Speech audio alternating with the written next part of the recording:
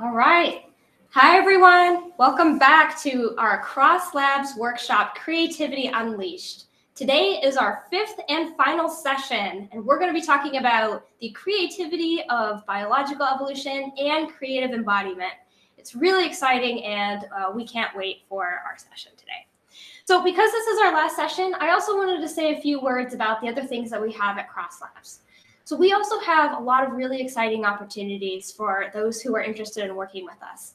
We have some fellowship positions open. We also have some internships open, and we have all sorts of collaboration opportunities for all of the topics that we covered today and in our previous sessions. So please, we encourage you to go to our website, crosslabs.org, and we're going to be posting all of our opportunities there. So please check us out, and you can also see more information on our Twitter page as well. So without further ado, I'm going to go ahead and share my screen and share some slides.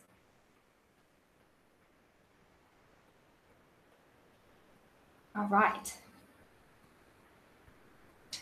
Right, Creativity Unleashed. What creative technologies would, could, and shouldn't be. But like I said, this is our fifth session. We are here, and we're talking about creative embodiment and the creative brilliance of nature and biological evolution.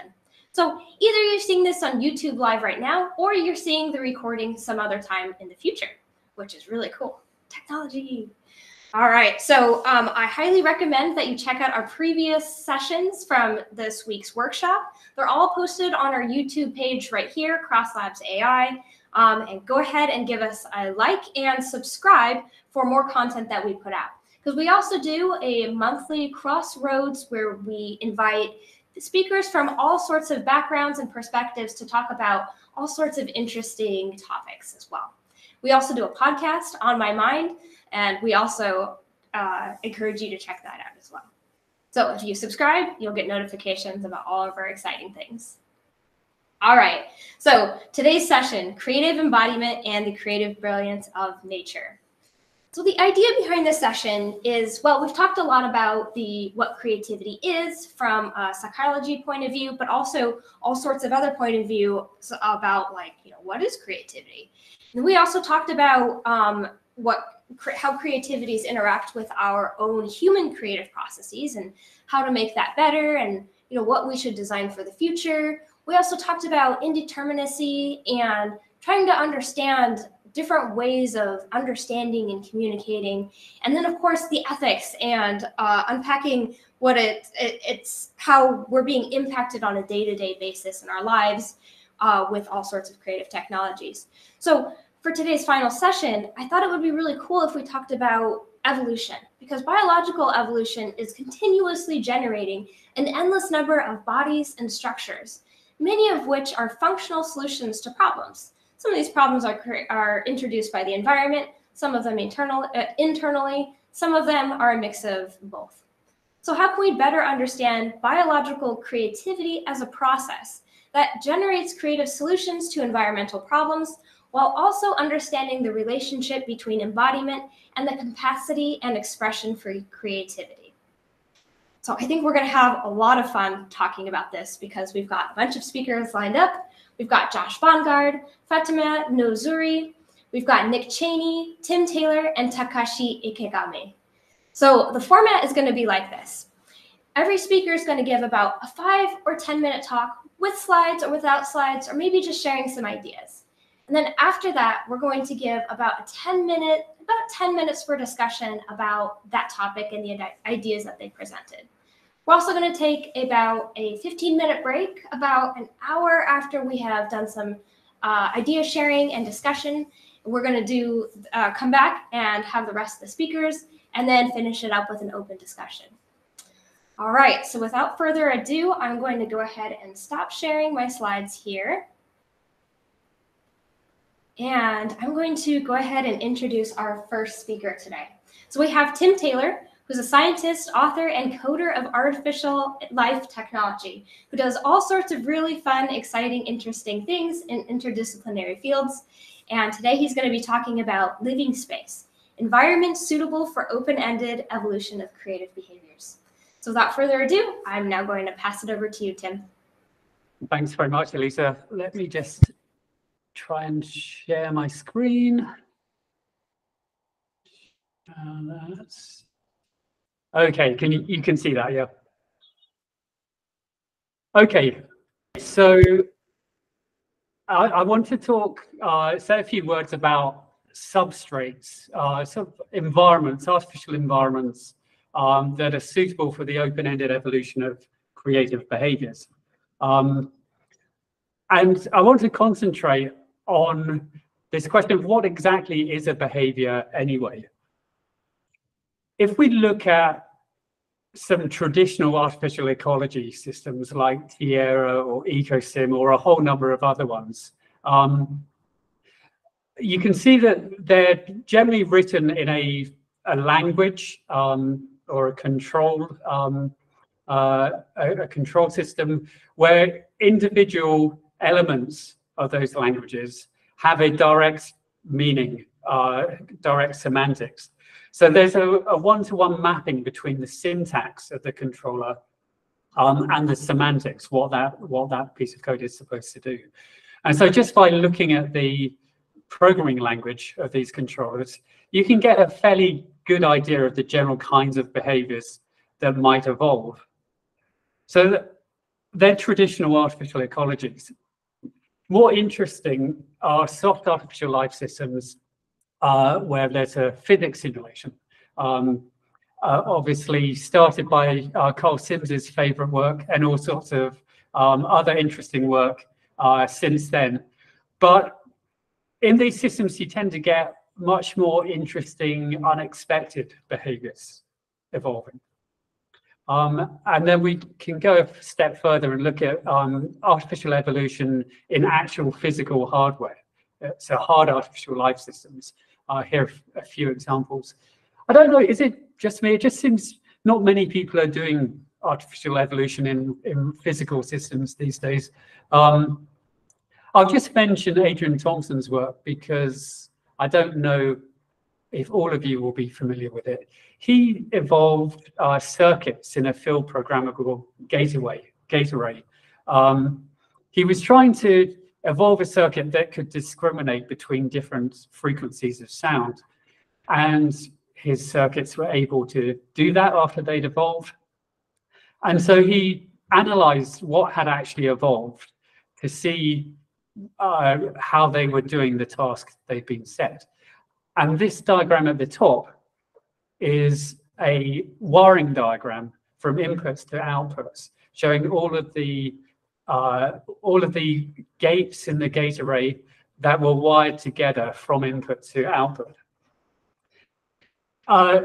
He then went through each of these gates, each of these squares in the array, and clamped each one individually so that it wasn't playing any role in the processing from input to output. In order to define the minimum set of these arrays, of these gates that were actually involved in the processing from input to output. What was interesting there is that in this bottom diagram, so these are the gates that were actually playing a part in transforming the input to the output of this system. These gray squares here were interesting because they're not actually connected to anything else. So looking at it from a human designer's point of view, for treating this as a digital system, they shouldn't be playing any part in the input to output processing. And yet, if he clamped one of these gray squares, then the system didn't work as intended.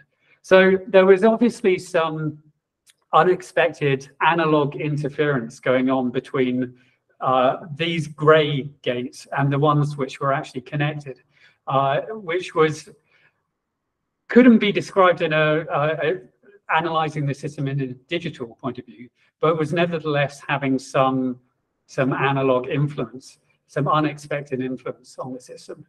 And so evolution let loose on this piece of electronics was treating the system as it is, an analog device, rather than what it had been designed to be for human designers in in terms of a digital system. So those are some examples from artificial systems. So even more interesting when you start to get physics involved. So what's going on with these? What are the differences and similarities between these different kinds of substrates? I think it's interesting to consider actions in biological systems to get some better insight into this question. So let's look at bird flight. So bird flight involves a physical structure interacting with the laws of physics or aerodynamics. So that produces uplift when the wings are subjected to airflow.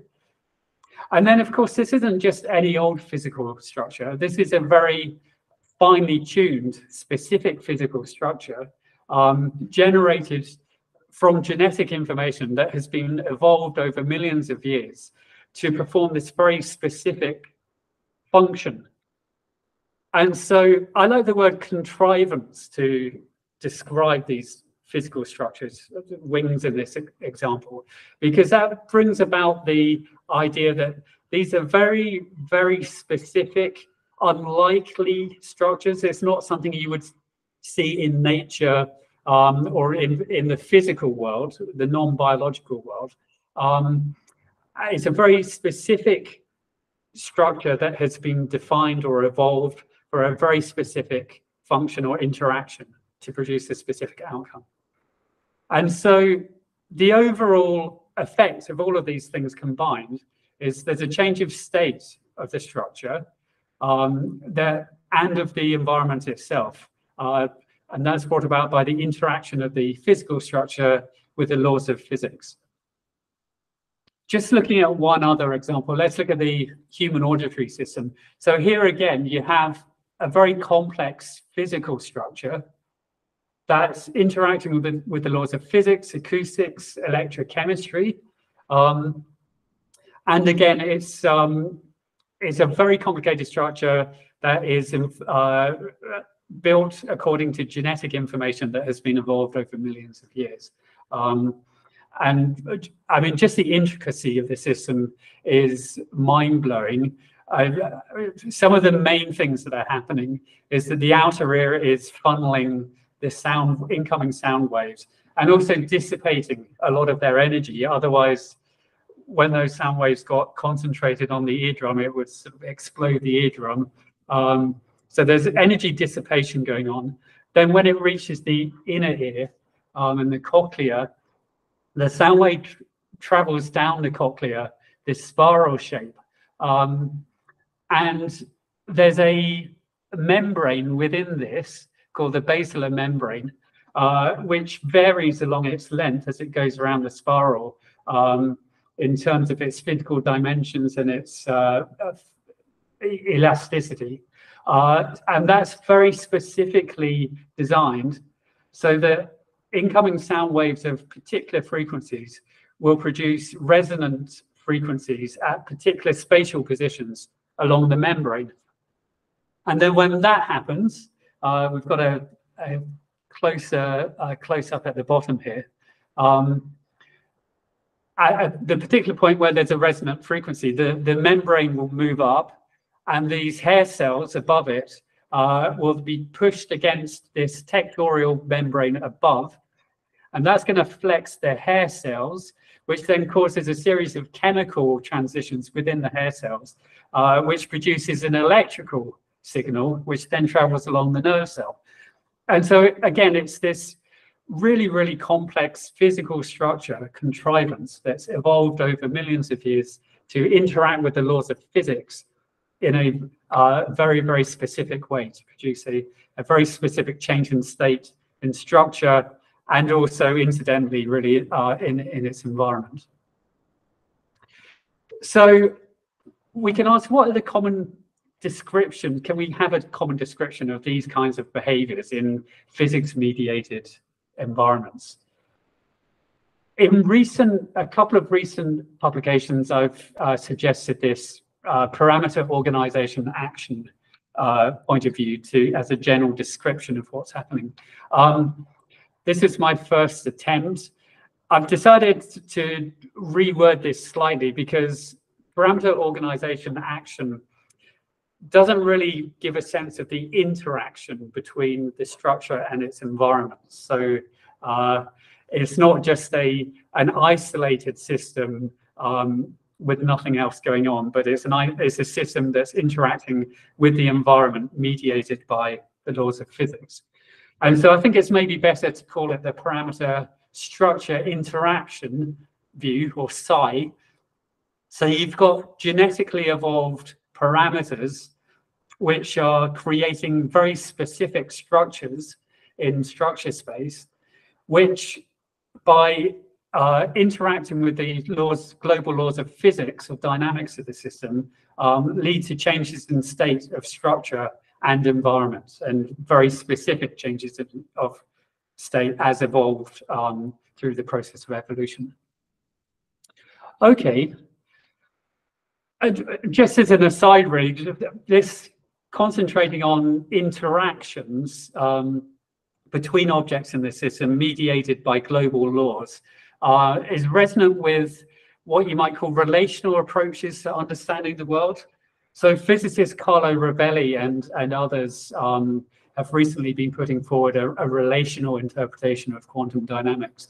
But these relational approaches to understanding the world date back a very long way in Western philosophy and in Buddhism too. So just wrapping up, recently the physicist and writer Samuel Arbesman wrote an article where he suggested using the term emergent microcosm to describe virtual worlds that are capable of unspooling entire emergent computational cosmos.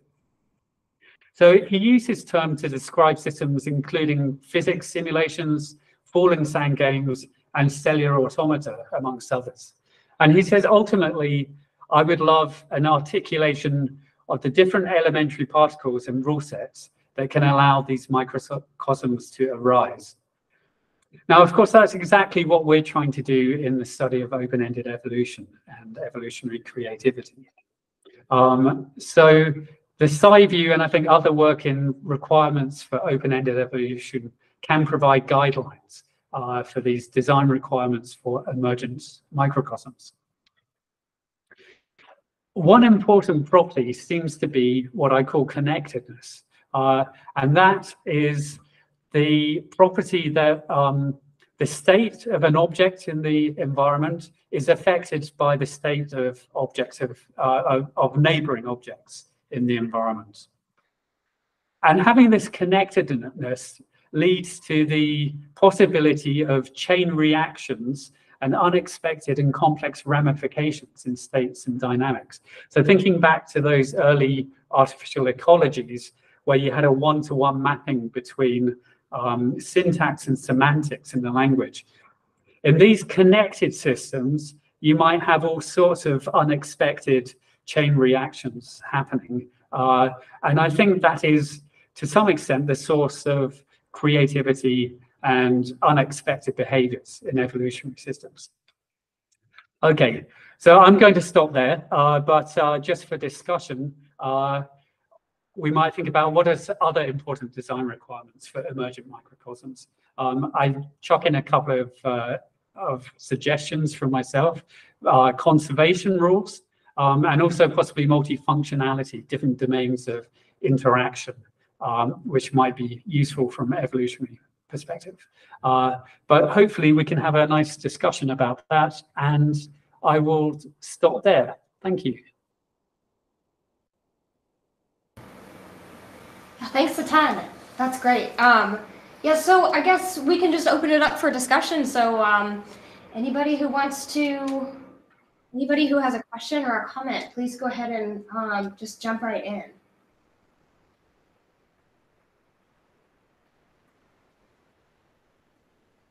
And of course, to get things started, I can also start. So I really like this parameter what was it? Sorry, I've changed it now, so just to confuse you. Parameter object interaction space now. Yeah, interaction space. I think it's really important to talk about interactions happening between objects, and I think maybe one of the things that we had talked about a couple sessions ago in Shash and Wei's talk about, because he talked a lot about interactions as well. And I think a point that overlaps here is in these interactions, the object and the verb, or in other words, what exactly is interacting, is actually defined during the interaction, or also something that like vocabulary and language and symbols that define the interaction are basically being defined dynamically. So I don't, it's not necessarily a question. It's just a comment that I noticed overlap there. And I thought that was really interesting. Yeah, no, it is definitely. That's I've not thought so much about the case of linguistics, but yeah, no, I think there are commonalities there for sure. And you know, it's really just trying to get away from this thing, which is maybe not so common now, but it was an earlier artificial life work of having systems where you would have agents moving around, and they could have like one of a range of interactions, like move forward or like eat object or collect energy. And so basically all of the things that they could do were already predefined. So there was a predefined world of semantics, if you will.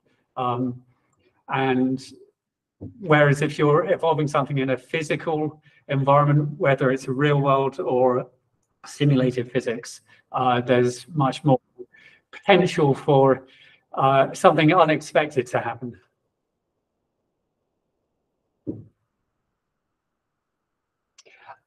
And actually, one more thing, I think it's interesting to think about the differences between physics simulations, so Newtonian physics simulations, and cellular automata. They both have this property of connectedness and this potential for chain reactions and ramifications. So you make one change and then a whole load of other things change, which then could be a starting point for an evolutionary process to produce some useful change. But they're different. So I don't know if I don't think Bert's joining us, Bert Chan, but his lovely work with linear is fantastic. But it doesn't have, so one of the things it doesn't have is conservation of matter, or it doesn't have ideas of energy. And it seems to me for evolving agents of self-replicating systems, you're really going to need conservation of something. Otherwise, it's hard to see what, you get these patterns evolving, but which might be useful in their own right. But in terms of open-ended evolution, where we're understanding evolution as akin to biological evolution, I suspect that some form of conservation of matter and energy will be required. So I have a question also. What like it's called PSI. What was the S for again? Structure. The reason I changed, so I used to have organization and I changed it to structure. That was purely because, well, the acronym sounded better, but also in works like autopoiesis, they have very specific definitions of structures and organizations. And so structure is a kind of static thing, and organization might be dynamically changing over time. So I wanted to distinguish the static structure that is generated from the genetic information, which then interacts and kind of acts as an initial condition or constraint upon physics being applied to that structure. So the dynamics actually comes from the global laws of physics. And the structure is acting as a constraint to produce a particular outcome that's been honed by evolution. So, because you also mentioned the cellular automata, is the glider a PSI or not? Yes, it is. I mean, so PSI, I don't know if I'd say PSI is just a view, a way of looking at and analyzing these systems. And it is, but as I was just saying, I think there are other things as well. So this is just one requirement, I would suggest, of an emergent microcosm. But there are other things too. And so I suggested conservation of matter and energy might be other important factors. And of course, that's missing in the cellular automata. Yeah, so you're kind of looking to maybe extend the definitions, or like to kind of ensure these things as well.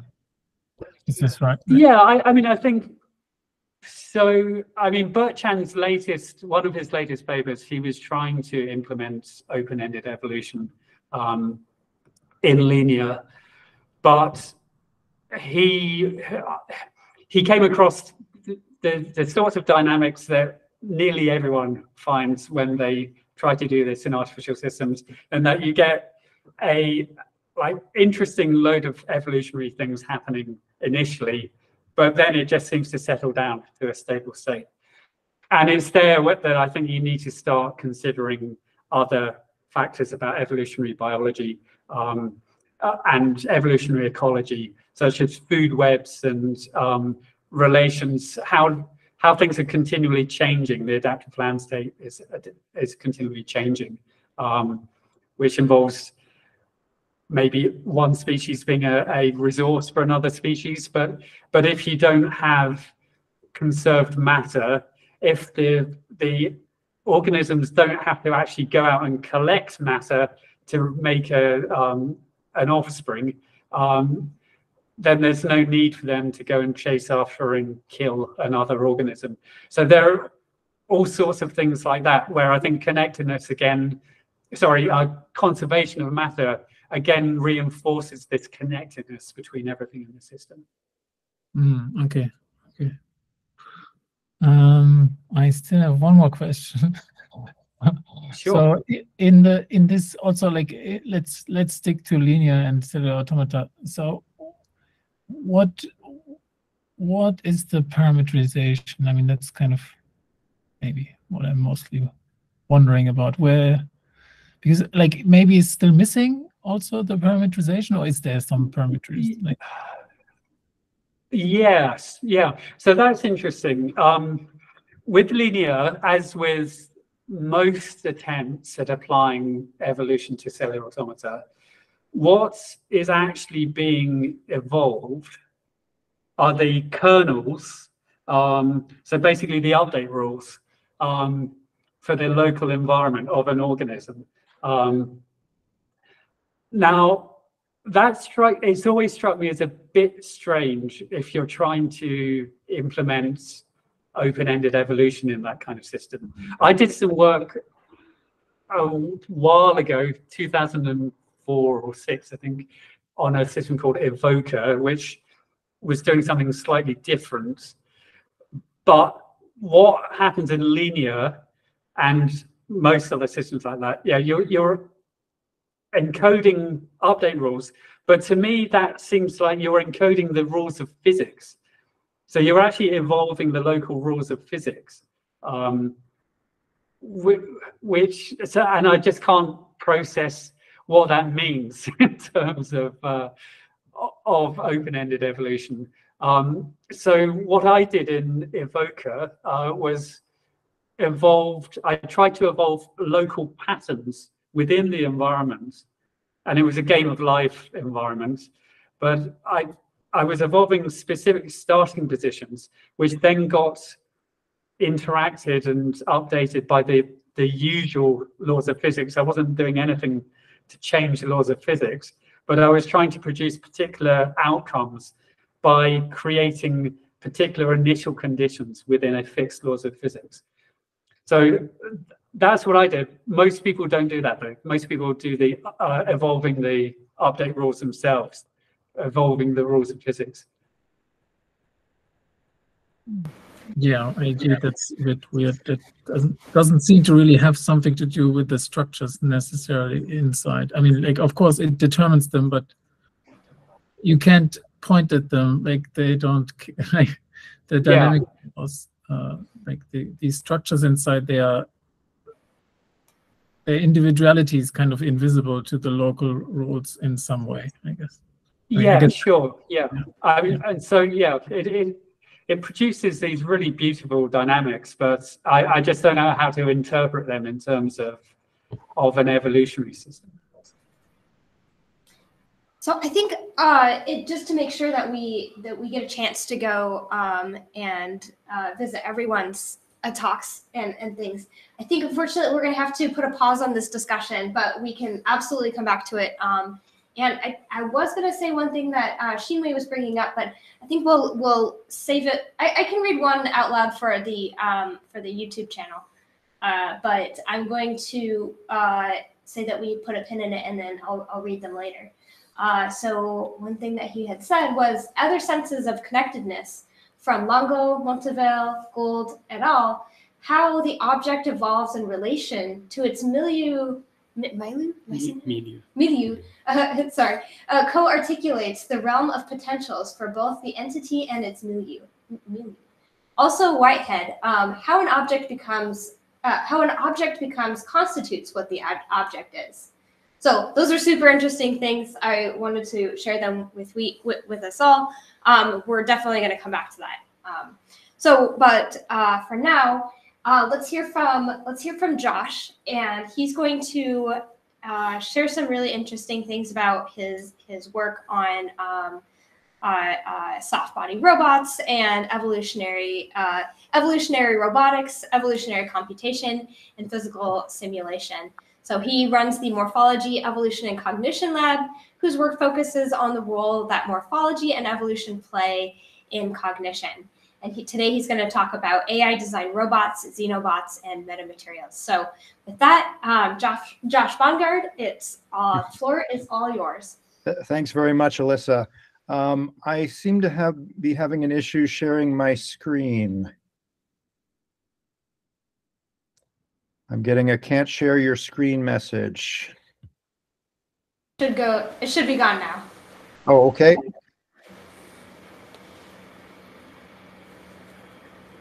We're getting the same issue. Oops. Let me press the button a couple more times. Let me remove as co-host and I'll add you again. Okay. Okay. Try again. Okay.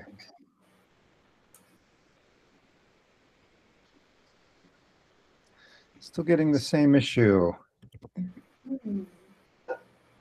Is it a permissions issue from the browser, or is it? Could be. My apologies. Give me one moment here to see if I can resolve this.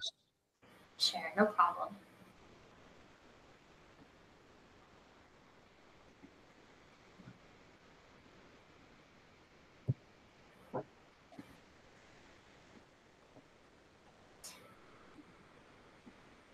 And so for everybody who is participating, I will also copy the chat here, and then I'll put it into our workshop's Discord. That way all the points are recorded. Alyssa, could I ask you to share your screen and maybe present this slide deck? Would that be okay? Sure, absolutely. Yeah. Let's try that. Yeah, let's try that here. Happy to do so. I'm going to.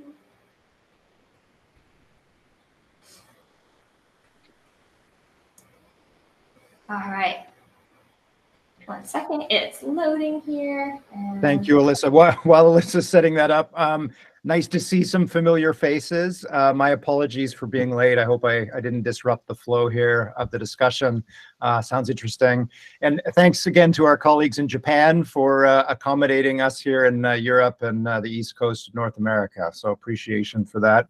Nice to see some familiar faces and also to read some not familiar names. So again, as Alyssa said, my name is Josh Bongard, and I've been working in the space of evolutionary robotics for going on 25 years now. Time flies. So assuming we can get the video running, what you're going to see in that video is a sort of a snapshot of some of the projects I've been involved in over the years in evolving embodied systems. Pretty straightforward idea. Evolutionary robotics has been around since the early 1990s. We evolved the body and brain of embodied machines in simulation, cross our fingers, and then hope that we can somehow create a physical version of that in reality. Thank you, Alyssa. That looks good. Again, here's a series of snapshots of some of these projects, and I wanted to just let this video play on loop and sort of talk at some of the projects here and highlight, I think, why embodiment is so important and how it relates to creativity, and possibly points to some of the current limitations of AI. So yeah, Alyssa, if you're able to play that video there and then just put it on continuous loop, that would be great. Thank you. So over these 20 years of evolving bodies and brains of robots, I've sort of identified a number of things that have changed over the years. What you can see in the top row of this video here is our traditional machines, things we're very familiar with, collections of metal and ceramics and plastics and sensors and motors and kinematic chains, which raises a lot of interesting questions about embodied cognition, what's possible, what's not possible. What you might be able to see in the middle row, the middle right panel and the lower left panel is some of our work on soft robotics. And this is following in the footsteps of Nick Cheney. I see Nick is here. Nick pioneered the sim-to-real of soft robotics using soft-bodied simulators. We've been trying to follow along in his footsteps and sort of explore, now that you can task an AI with designing the structure and function of soft machines, what kinds of embodied cognition is possible in soft machines that isn't possible in rigid machines. There are a number of things. Shape change is one of them. I'm not going to talk about soft robotics too much today. I know our time is limited. I wanted to focus a little bit more on what you can see in the bottom middle panels there. This is our recent work with Mike Levin's group at Tufts University on biological robotics.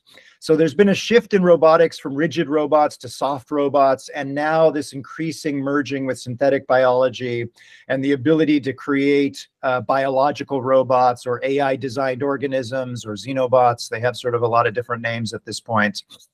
This is particularly interesting because now you have an AI that is trying to build an embodied machine, which hopefully does something useful or exhibits some aspect of embodied cognition, but it's building those machines out of cells, which are themselves arguably the most complex and competent machines that exist on the planet. So I think that's also opening up a whole new avenue to think about embodied intelligence, which is creating robots made of robots made of robots, or machines made of machines made of machines. And that brings us back to this question of, why are we bothering to study embodied cognition at all? How do robots differ from, or how do they say anything about intelligence above and beyond what non-embodied state-of-the-art AI might be able to tell us, like ChatGPT? The minute you think about building embodied machines, which are themselves composed from embodied machines, it suggests a lot of opportunities for being able to grapple with the real world differently from the way non-embodied machines does so. One of the most interesting ways, I think, is the issue of surprise. One of the hallmarks of intelligence is if you throw a surprising situation at an organism or a machine, if it's able to survive and continue thriving in the face of that surprise, that's intelligence. If you have machines built from machines built from machines, you can imagine all of those subsystems being exposed to that surprise simultaneously. And if you have competency at many different levels of organization, it is unlikely that they're all going to be surprised simultaneously. Put differently, from a biological point of view, there may be something that may be surprising to the entire organism, but the organs or the cells or the subcellular systems, from their perspective, from their sensory and motor apparatus perspective, they are not surprised. It is something that is familiar. You take a monolithic machine like a trained neural network, it only has one level of organization, and if it's surprised, you get all of the hilarious and potentially dangerous things we see with state-of-the-art ChatGPT, autonomous cars, and so on. So I think, arguing that embodied intelligence and creativity is important, but the hard work, still remains ahead of us, which is the devil's in the details. What exactly is it about embodied intelligence that confers intelligence and safety simultaneously? I'll finish by just pointing to the bottom right panel. It might be a little bit difficult to see what you're looking at there. What you're looking at is a metamaterial. A metamaterial is a human-designed or an AI-designed material that has surprising bulk properties. A traditional material, if you press from either end, it will bulge up and bulge down. You can design a metamaterial where it has surprising bulk properties. If you push from either end, it will actually bow inward rather than outward. That's just an example of a metamaterial. What you're looking at in the bottom right is our attempts to work, our initial attempts with with Rebecca Kramer-Bottiglio's group at Yale University and Corey O'Hearn's group also at Yale University to task an AI with designing metamaterials and then transferring them to reality. In that video in the bottom right, again, it's a little bit difficult to see here, but these individual small plastic pucks are vibrating back and forth. The leftmost puck is actually being stimulated. We are actually vibrating that leftmost puck, and vibrations are propagating through the material. My PhD student, Atusa Parsa, is having an AI design these metamaterials to compute. So you can actually create a computer where information is encoded as vibrations. One of the interesting things she's found about that is you can design a computer to compute various functions using vibration. She's been able to create very simple logical gates and, or, and not. And one of the very surprising things she found just by accident is that in some cases you can point to an individual particle inside that material, and you can pull out of that individual particle vibrations at different frequencies. And those vibrations at different frequencies turn out to be different computations.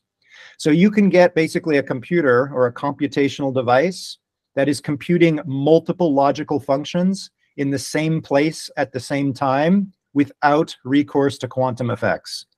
That was a very surprising result to us and our colleagues. Pulling back from that discovery suggests to us that, again, there are things that physical materials can do that traditional computers and all the code that we write for traditional computers simply can't do. So another argument in favor of embodiment, and I think in the spirit of creativity, is there are things that physical objects can do, or physical phenomenon that can be exploited and recruited for the service of computation and ultimately intelligent action and behavior that we don't even know about yet. There are many, many unknown unknowns out there, probably residing in biological brains and biological bodies as well. And our unrelenting focus on neural tissue and neural networks is ultimately flawed. We're looking for the keys under the lamppost. There are many other phenomena out there that we have no idea about. We refer to it as sort of the dark matter of cognition. It would be surprising if there wasn't. If there weren't things out there to be discovered that support intelligent action and behavior. And I think I will end there. I know I'm preaching to the choir, but I think all of us as the greater AI and robotics community, we need to look more broadly at how Mother Nature has creatively created intelligent machines and try and build that into our machines. Thanks very much. And apologies about the video. No worries about the video. That was super cool and really exciting.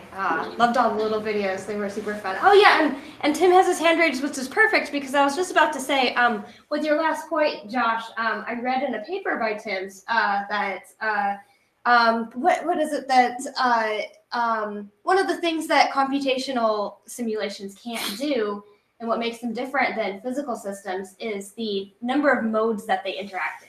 So Tim, I'll let you go ahead and say things.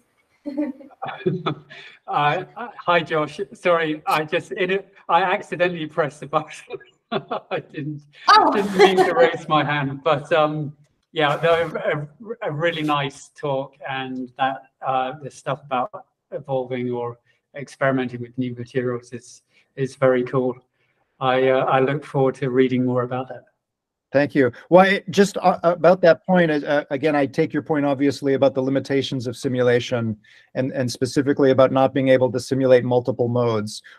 One of the things I've learned slowly over the years of doing sim to real is the most interesting work happens when sim to real fails. When sim to real fails, in a way, that's, you know, the real world telling us that there's something that's missing from our simulation. And again, often what's missing is an unknown unknown. And that's particularly true with the xenobots. There's gazillions of biological processes that we're not simulating.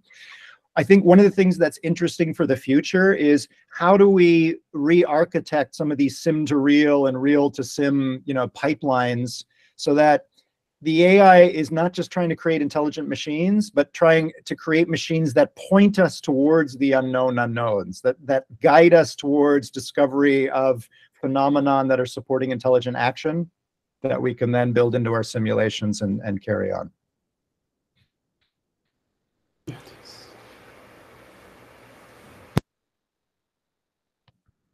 Oh yeah, Takashi, go for it. Okay, hi, Josh. Hi, Takashi. Hi again.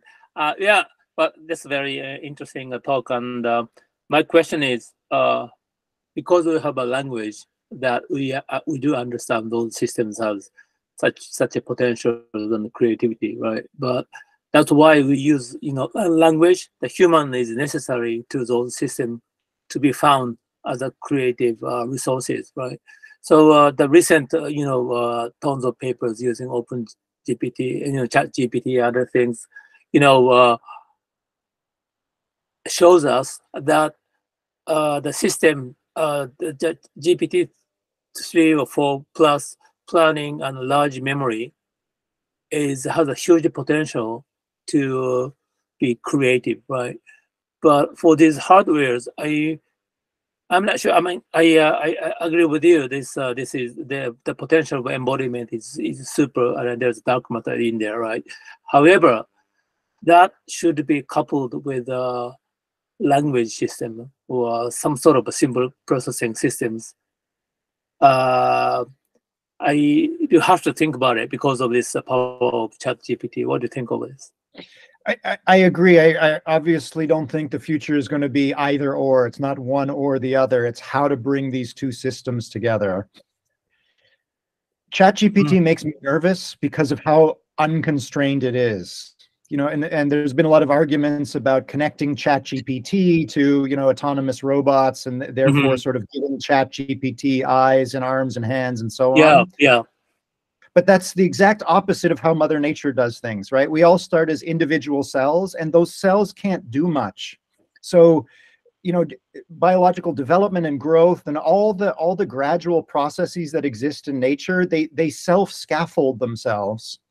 And, you know, taking an extremely powerful large language model and attaching it to, you know, complex robots or, you know, fast-moving autonomous cars and drones, in my opinion, that's the most dangerous thing you can do. You're taking something that has a lot of computational degrees of freedom, ChatGPT, and you're coupling it to something that has a lot of mechanical degrees of freedom. And as we already know from ChatGPT, it makes an infinite number of mistakes just because it's unconstrained. And OpenAI is playing whack-a-mole, trying to, you know, no, I agree. But Josh, usually we say that the infinite, the unconstrained nature of language or GPT-3 and 4 is rather constrained by the physical constraints. So coupling with the autonomous robot, then GPT-3 becomes more, reasonable. So that I think that's something that we have to do. Then we can make, more powerful and then also quite,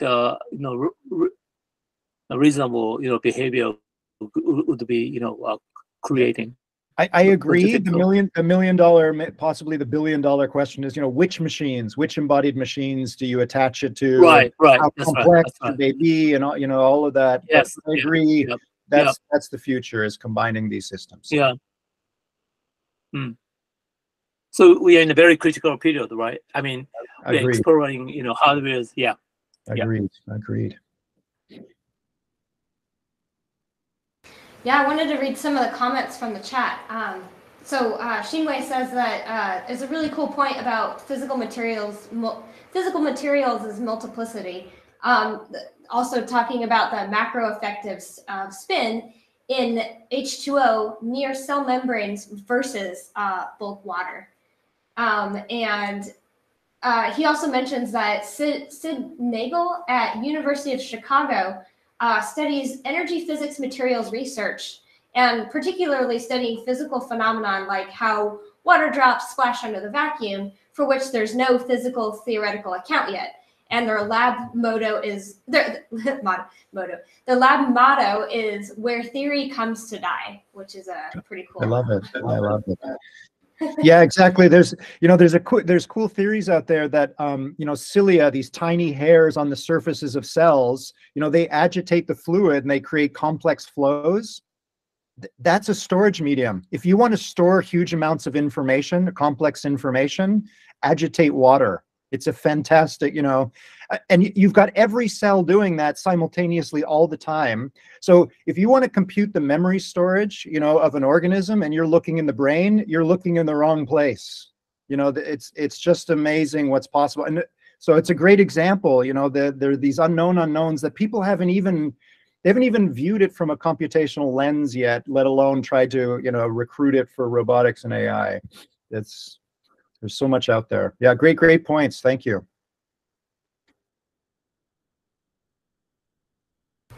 Now, Olaf recommends chatting with Richard Watson.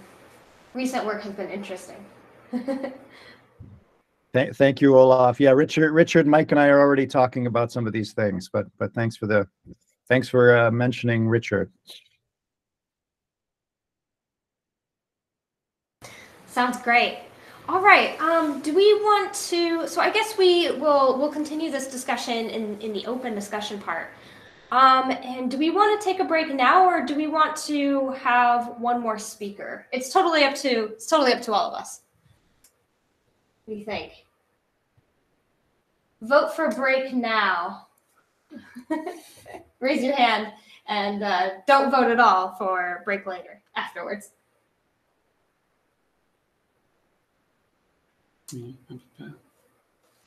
One for break now. All right. Well, I think the majority is we'll do one more speaker. All right. Sounds good. Let's see here. All right. So let's go to Nick Cheney. How does that sound? That sounds great. I've switched computers and the webcam seems to be working now, so fingers crossed the screen share does the same. Okay, great. Well, let me introduce Nick Cheney to everybody who's joining us. So he's an assistant professor of computer science at the University of Vermont. He directs the UVM Neurobotics Lab, an interdisciplinary group of thinkers and doers who draw inspiration from biological systems to design machine learning algorithms for artificial neural networks. All right, and so I'm super excited. Let's hear it. Great, thanks so much. You can hear me and see my screen? Yep, looks great. Perfect. All right, we've outmatched the technology problems here. So really great to be here. My talk today is kind of tongue-in-cheek called Constraints Enable Creativity, How Viability Can Lead to Evolvability. So I was really excited by this prompt and by the speakers here and by this lightning talk format. Unfortunately, I can't go into depth on all the things I want to, so I'm just going to tease about 5 talks I would give if I had time, and maybe in the discussion we can go into detail on any of those. Given the prompt of the creativity of embodiment, most people would think that I would talk here about all of the super cool embodied robotic design we've been doing, but luckily Tim and Josh have both advertised some of that work for me already. The maybe simplest version of that is totally embodied intelligence, where we have no control, try and build off of the ideas of like passive walkers, where we just take structure to try and create complex movement. Here we're gluing together a bunch of Jello cubes, and the only control is that 2 of them oscillate out of phase. And we throw this at an evolutionary algorithm that we ask to just create robots that move as quickly as possible. You probably can't see it well through the video call here, but the smoothness and lifelikeness and diversity of form and function here, I think, beautifully demonstrates the creativity of evolutionary systems in this sort of embodied context. And I think that a beautiful demonstration of this work is out of Ken Stanley's lab, the pick breeder work, looking at using the same sort of encodings for generative art. This is the first talk that I'm not going to give today. If you want to hear it, there are lots of versions online, including one kind of especially aimed towards creativity. You can look them on YouTube later. The question I'm going to ask isn't kind of what are the things we can do with this system, but why does it even work at all? This is something that I've kind of been stumped by for a long time.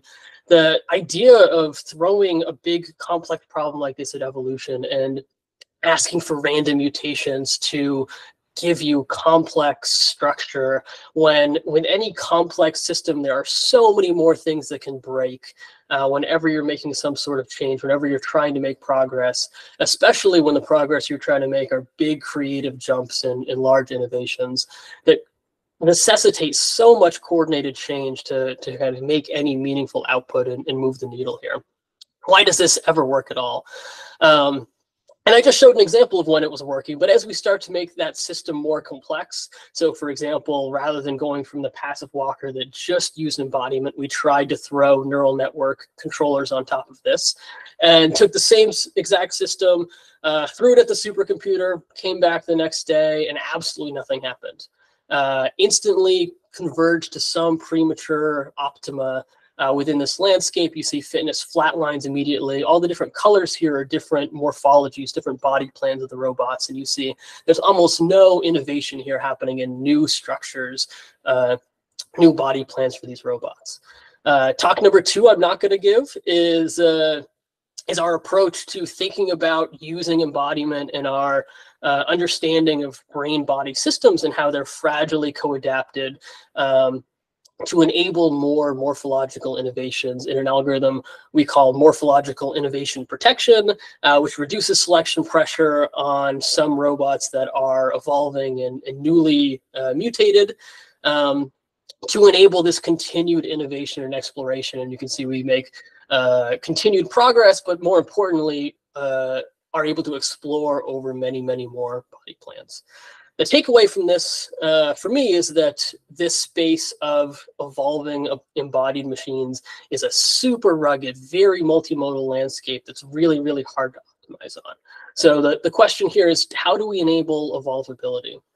And I'm going to connect that in this talk to robustness. Now, I'm by far not the first person to draw connections between these two ideas.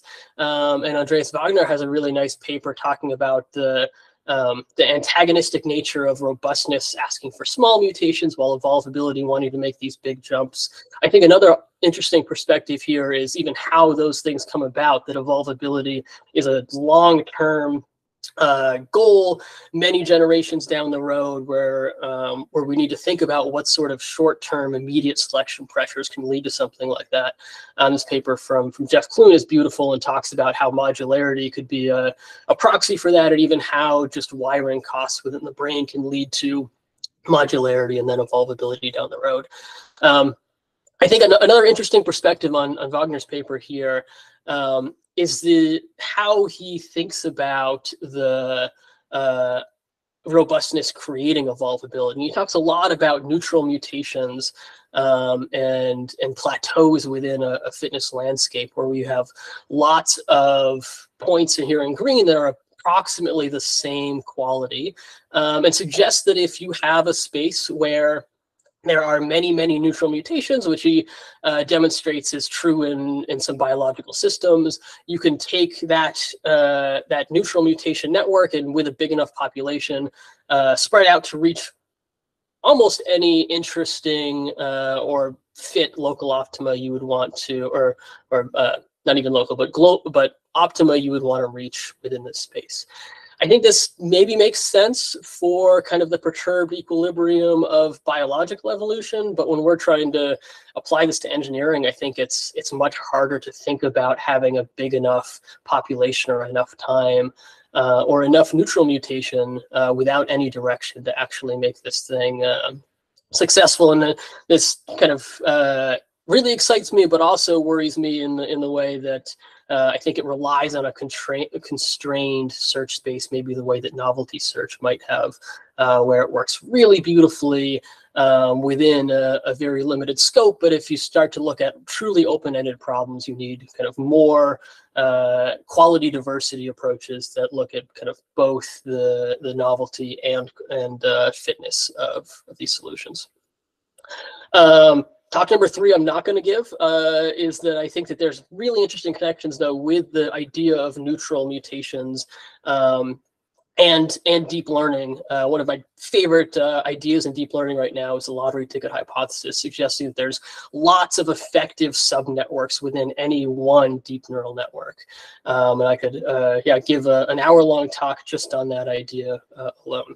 But to come back to the core thesis here, I think the interesting thing that I want to emphasize about Wagner's work, an idea here, is the idea of genotype to phenotype mappings being a many-to-one mapping. That's how we get these neutral mutations and these plateaus in the landscape. And especially connecting it to Waddington's epigenetic landscape, the idea that if we think about development as some process that starts from many genotypes and funnels those genotypes down into specific phenotypes, again, a very embodied idea here, that we can take 2 different starting points and lead them to the same morphology, the same robot, the same agent.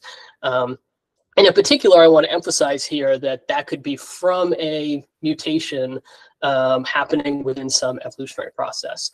And the trick here is to be able to make sure that we're designing that landscape, that developmental process, in a way that funnels us towards highly fit or at least viable solutions in our phenotypic space. So this seems like something that actually does have a very immediate short-term selection pressure that, like begets like, we're trying to produce offspring that are like us. Cats make kittens, dogs makes puppies. And we have to do this in the face of a bunch of mutations that should be breaking the system all the time. And just the evolutionary pressure to be robust to these mutations, I think, is exactly the sort of thing that forces our epigenetic landscape to try and funnel us towards highly viable solutions, where you don't break everything. You end up in a similar sort of phenotype, or at least a viable phenotype. That's robust against these random variations. I wanted to tie into some cross labs work that I wrote this paper a while ago with Lisa Soros, thinking about the viability and how similar a child needed to be to its parent in Lisa's beautiful chromaria framework. And showed that actually this idea of viability very much impacts how we think about open-ended evolution, and having criteria that's too strict that a parent has to be exactly like its child doesn't lead to anything interesting. Having anything survive leads to just random noise, but some middle ground between that is kind of the edge of chaos, the critical point here, where we get interesting innovations happening over time. The other framework I want to pitch for this is that there's, I think, a really nice analogy to current machine learning systems for this like begets like. Robustness enables evolvability within the idea of autoencoders here. So if we think about the kind of phenotype to phenotype mapping being like going from a high dimensional input into a compressed latent representation and back, we can think of being robust to noise, like denoising autoencoder as being our robust version of this.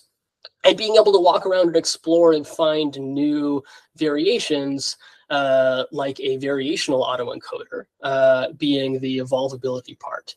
And I want to argue that within this analogy, the decoder that enables us to find these highly fit phenotypes, that lets us decode into viable solutions, is exactly the underside, the side of Waddington's landscape that we don't often look at, which is the gene regulatory network underneath, which is shaping this landscape. And I think that running with this analogy, we can shape this landscape into something that enables us to make really big jumps in this space and still lead to viable solutions, even though just combinatorically, if we were to make a random mutation directly in the phenotype space, it should never, ever work. This idea I wanted to show a citation for. We are still working on it. This is ongoing work with Kevin Mitchell, who's a faculty in genetics and neuroscience at Trinity College Dublin.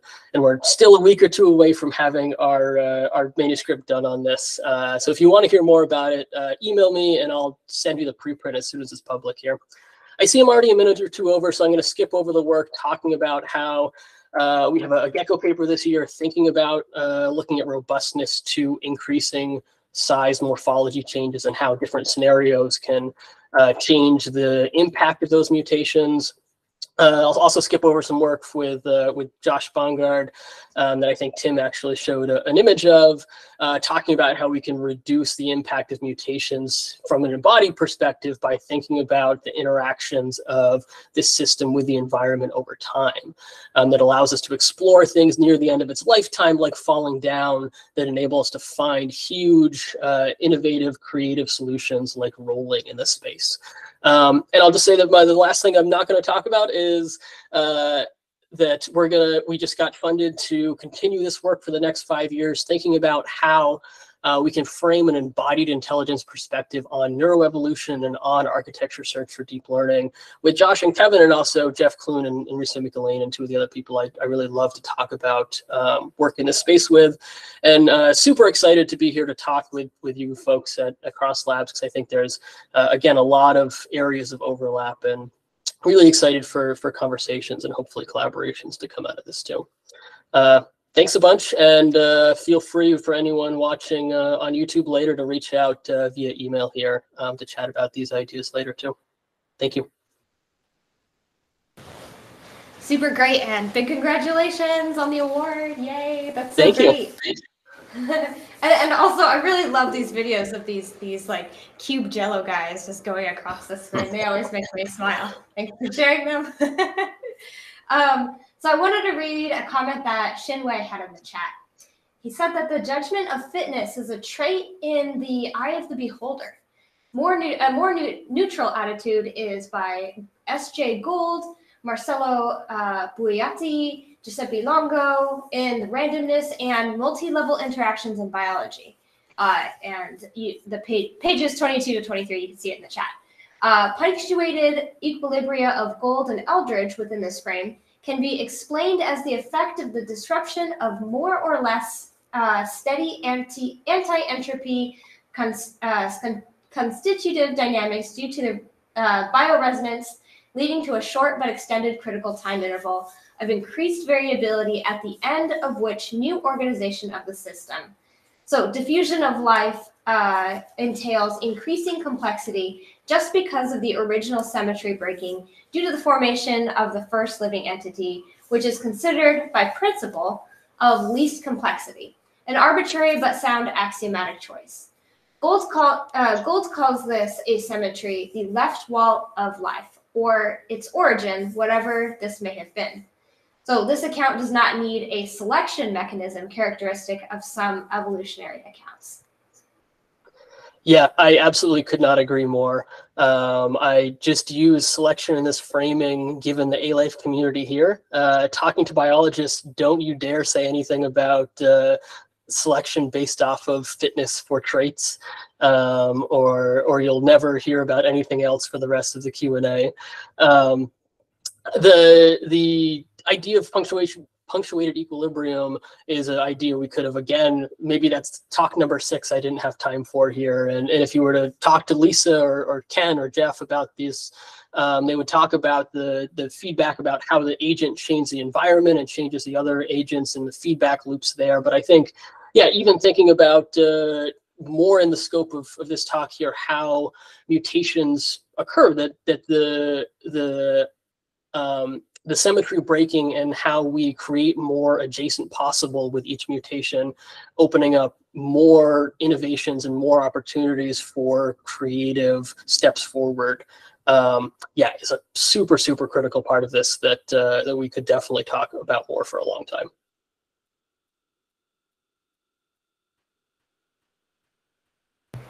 Nice, and I'll also share a comment from Olaf in the chat. So he says, thanks, Nick. I like hearing a lot. I like a lot hearing evolvability added to the mix here. Creativity as we tackle it in this workshop may relate to search, and as we had talked about it on the other days. What we heard from the previous talks was also hinting at coordination beyond genotype/phenotype mapping into what he sees as a meta search algorithm, which extends to DL2.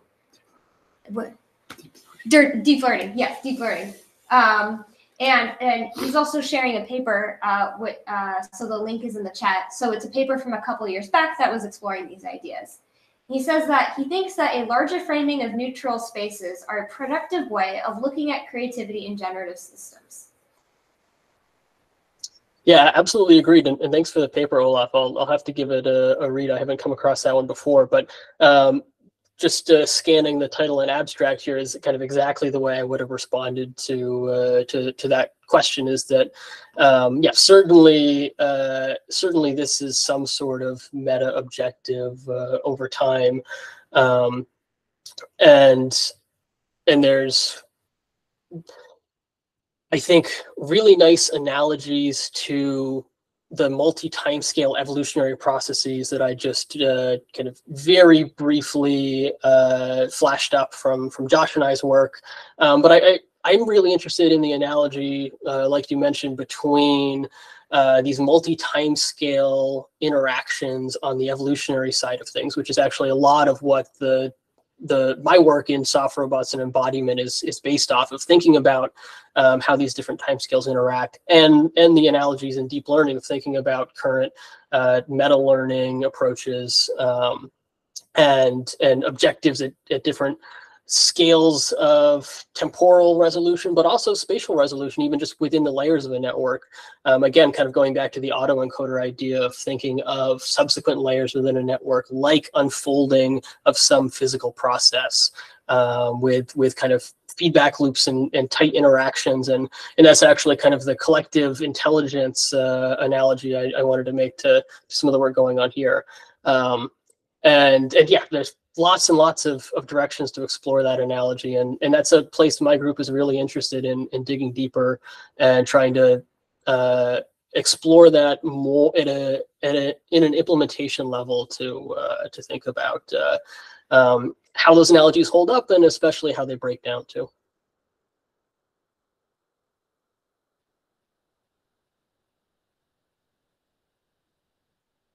Nice. So we have time for one more comment or question, and then we will take a break and then hear from Takashi and have an open discussion.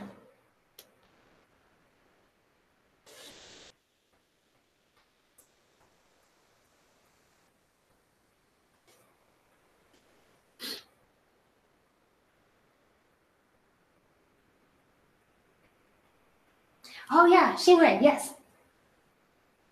Hi, I was typing, but I can't type fast enough to just say it. First of all, thank you so much. In light of what Josh was talking about with the examples from physics or material systems, there's a big difference, right, between doing search, let's say, in a computer, a present-day computer system, and whatever happens in the physical space in the following way. The physical machine is a finite space, and the operators are given in advance. That is, the way the OS works, the choice of programming language, the basic primitives of the language, and so forth, so on. Okay, those are all given in advance.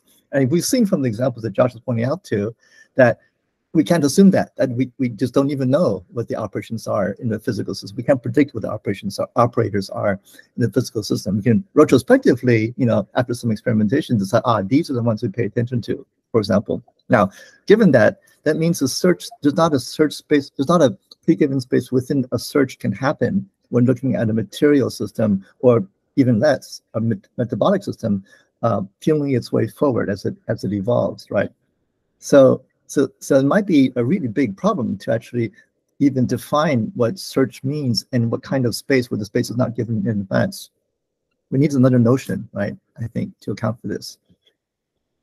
Yeah, absolutely. And kind of as I implied, but maybe didn't say out loud in the connection with biological evolution, search is a hand-wavy metaphor here, and maybe not exactly the right framing for thinking about evolutionary systems. I do think that your point about the complexity and pre-existing constraints, I would even say kind of pre-existing building blocks to work with in physical systems, is really interesting. And another area of my lab that I didn't have time to talk about, maybe is thing number 7 we could have dove into an hour-long conversation on, is thinking of the analogies between like physical reservoir systems and neural reservoir computing, where we're just using a bunch of pre-existing basis functions of transformations of complexities that are inherent in some physical system or in some randomly wired neural network, for example, and asking about how we can most effectively and especially most efficiently take advantage of what's out there already without having to learn all those things from scratch in a way that's not possible or just not economical in traditional search. Thanks. Thank you. Nice. All right, so we'll pause the discussion and let's go ahead and take about a 10-minute break. Because I want to make sure we have plenty of room for open discussion afterwards. We have so many amazing comments and we have so many great things to get back to. So yeah, so let's come back at whatever hour it is for you at 40 minutes. So 10:30, come back at 10:40. Right. See you soon.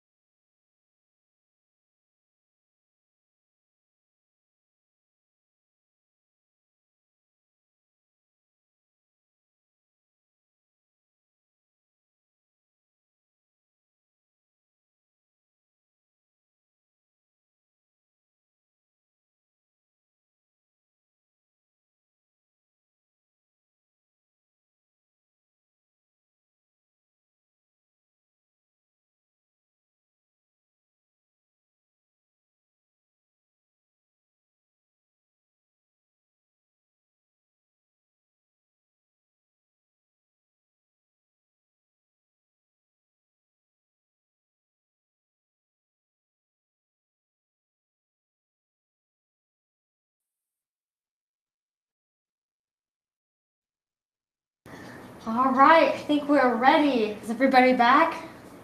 It still is 9 minutes, probably. Yeah, Jesse's here. All right, awesome.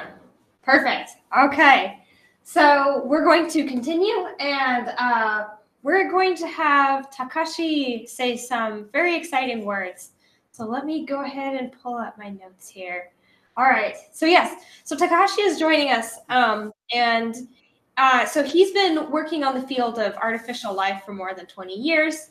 He is researching the evolution of genetic codes, mutation rates, and cooperative relationships. So, for example, he's looking at the complexity of coupled cognitive systems, and recently he's interested in constructing artificial life in the real world. All right, so absolutely, like there's no reason to have a presentation or anything like that. But if you'd like to say a few words, make a few points, we're excited to hear from you. Yeah, can I upload some of my slides? Yeah, sure, absolutely. Let me make sure you have permissions here.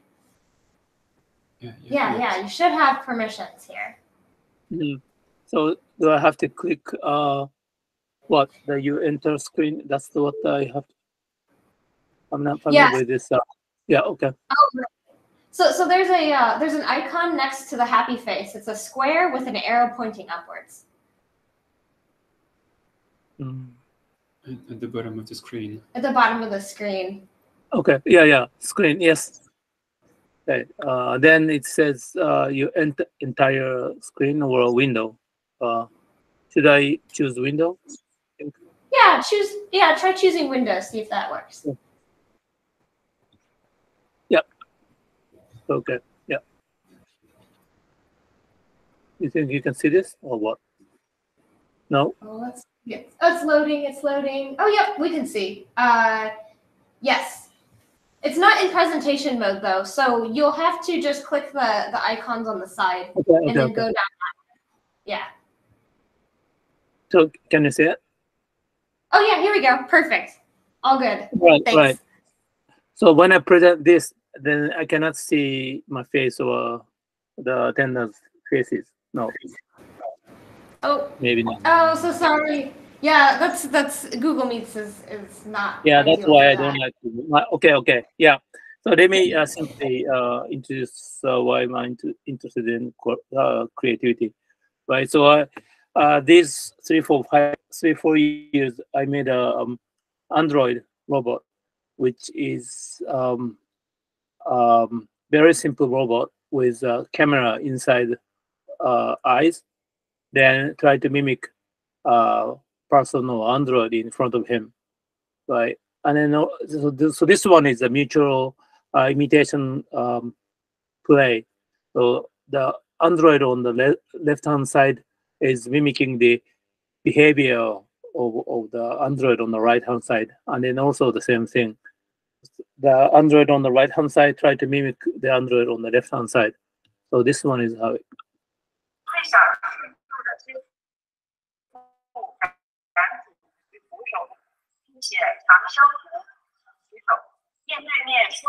Because they are trying to mimic at the same time, their behavior is sort of synchronizing.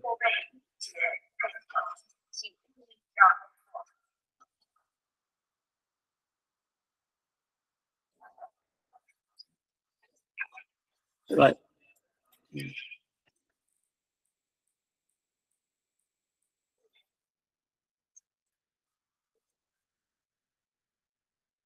But then we do the same thing for Android versus human subject. So this one is he's my PhD student, and he tries to mimic Android's behavior, and then also Android is trying to mimic students' behavior.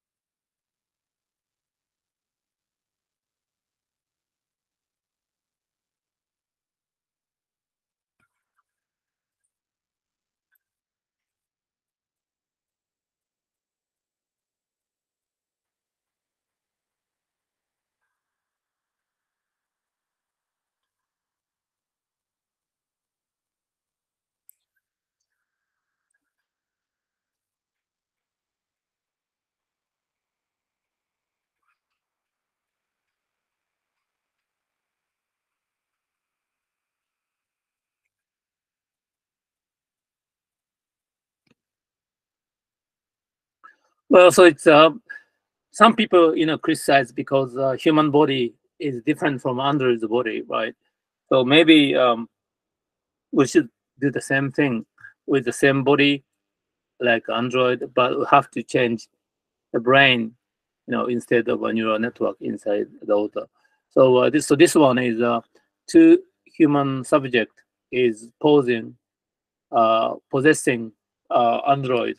Then when you wear Oculus Quest, then you can see the other Android through Android's eyes, and when you see your hands, then what you see is Android's hands, right? So it's completely possessing Androids, then do the same thing, like imitating each other.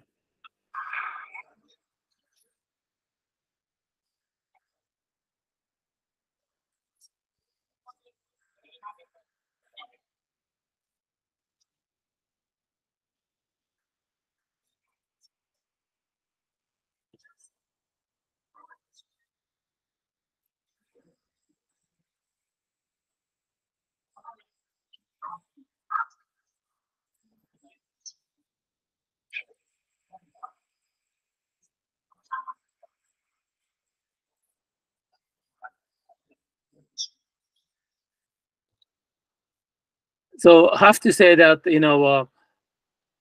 we did several tests with the different subjects, but it's always shows we found that the behavior of the Android is more interesting and rich against human, comparing with behavior against the programmed auto to auto.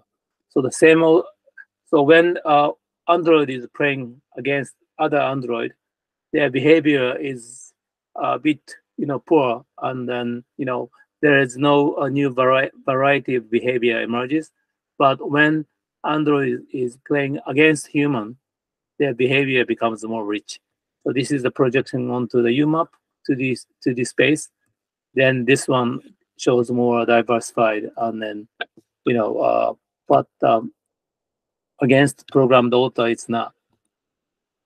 And then this one is again possession that I said. Human is possessing Android, and then this one is just a programmed Android. Again, when the author is mimicking against possessed author, his behavior becomes more rich. So one of the reasons why this one happens is because maybe humans' behavior has some different type of fluctuation that control the author has. So that becomes a source of creativity. So machine itself doesn't show any strong creativity, but once the author is trained by a human trainer, then Android author becomes more creative. That's what I'm saying. And then I was saying that mind are so one of my messages that minds are contagious. Mind can be offloaded. So once you mimic human behavior, the android gets a human mind copied from him, and then it copied from person to robot, and then robot to robot, and robot to robot, so that it can be distributed to other members, and eventually that they become the seeds of open-endedness, and enabling the machines that makes open-ended evolution. That's kind of my story. Like when the baby is born, and then maybe the baby comes out without mind, but once the baby's mimicking mother's face and behavior, after like the RE in the first 3 months or 4 months, that baby tries to mimic mother's face, and that then during that period, mind can be offloaded from mother to baby. That's kind of hypothesis. And then there's an interesting um, there's an interesting paper by Mark Tomasero that he says, do apes ape? That's the question. And then when he looked into the apes' behavior, then the conclusion is the apes cannot imitate other apes' behavior or humans' behavior. When I try to pick up, for example, like iPhone, then apes can pick up the iPhone like I did. But if I do some strange way that I pick up in this way, or like this way, apes cannot mimic the behavior, but he can mimic. Apes can understand my intention so that he can pick up the iPhone, but he doesn't sensitive to the style of motion that I did, right? But the human babies are very much sensitive to the way that I pick up the iPhone. So if I pick up some strange ways, and the babies primarily mimic the style, not the goal of the behavior. So that's the differences. So the Mike Tomaseo says apes cannot mimic the way that we mimic others' behavior.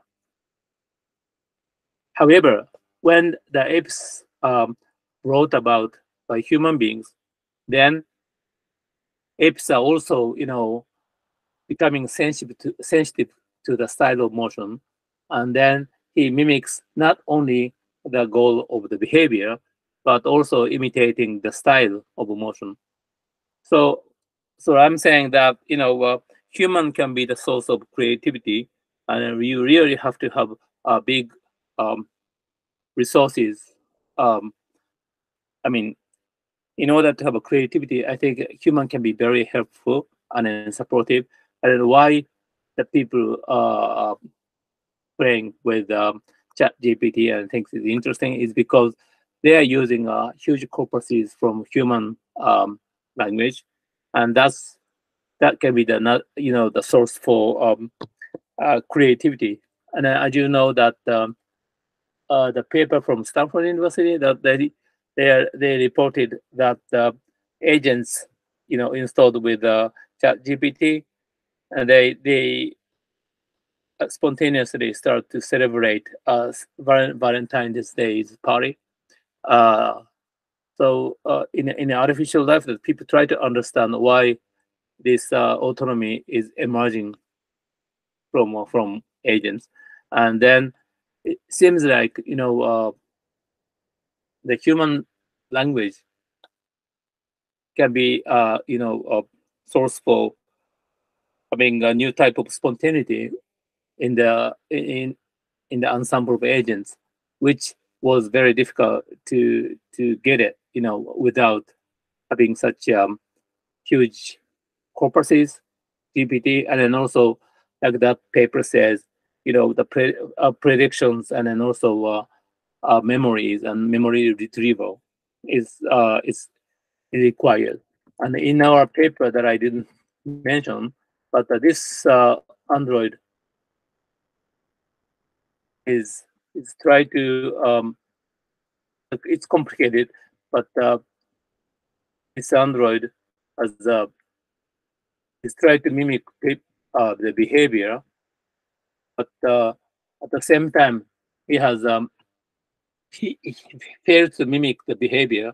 Then he goes to he's storing all the behavior that he did for the last 10 minutes or something, and then he tried to use those memorized patterns instead of directly imitating the behavior what he sees through his eyes, right? So this memory is very important, in order to have a sort of creativity, I think.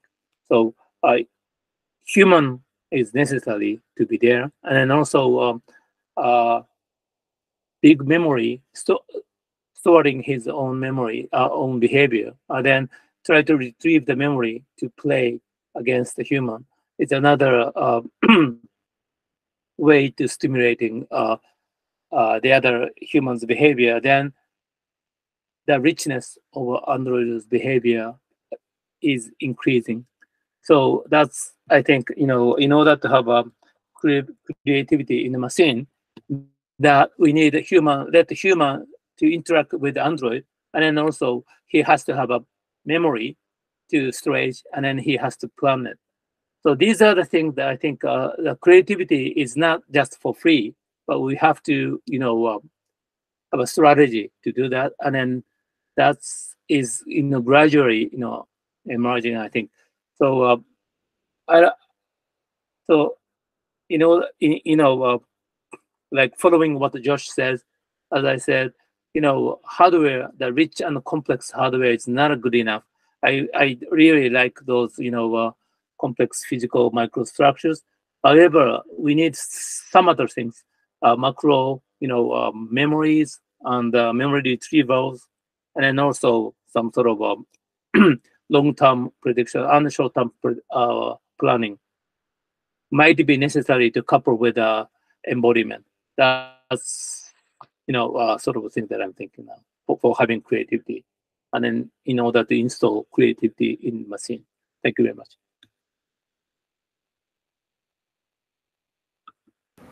Awesome. Thank you so much for sharing. That's really exciting. Hey, would you be okay with sharing some of the videos in the chat? Because I think the video was a little bit choppy, and it would be really cool if we could see them and watch them a little bit later. So maybe okay, not maybe not like right at this moment, but not at this moment. Okay, then it's fine. Yes, I will.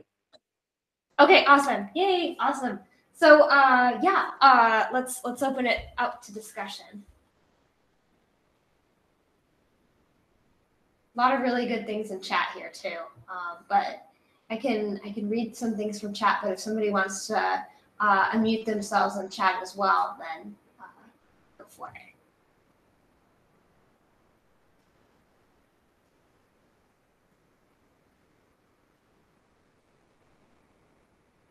So one of the things that Olaf mentioned before is that he wanted to point out, let's see, let me find it over here. Yeah, so what he likes here is the simultaneous exploitation of multiple modalities, which is often simplified to a mere unique channel with its unique noise distribution, capacity, dimensionality, and etc. And then also he had said later that I think, so memory refers to your early work too, MTM, but for one of the last examples, it might require more structure as well. What are your thoughts on that? Yeah, you mean it's not just a memory, but yeah, but Shai is over here, right? So maybe he can explain more, if he can explain to me. Like, those are from Olaf. Oh, it's from Olaf. Okay, so Olaf. Yeah. Can you repeat it again? Yeah. So yeah, you can speak right now. Yeah, I see. Yeah.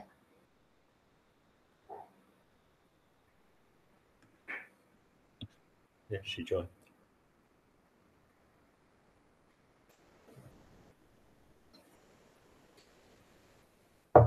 Yeah, his voice is dead. But do you see his comment in the chat? Yeah, some chats I cannot find this.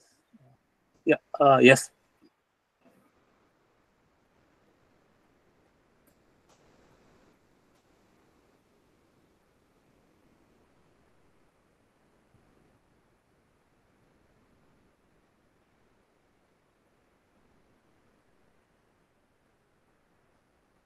Yeah, that's right. So it's not just memory from no one's view. It's from his own subjective view, right? So in order to use memory, this memory has to be stored, and that memory is taken from his subjective view. That's, I think, is a very important point, especially for the Android to replay the behavior. But I didn't put so much stress on that, so I have to think about it. That's very interesting comments. So thanks so much.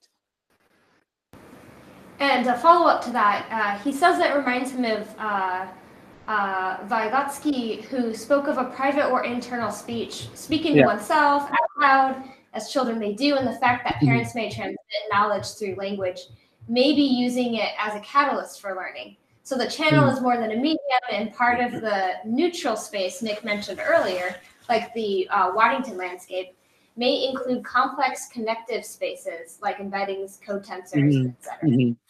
That's a very interesting point. I'm also a big fan of Vygotsky, and then really want to make a connection between what the Vygotsky want to say, the learnability of from outside.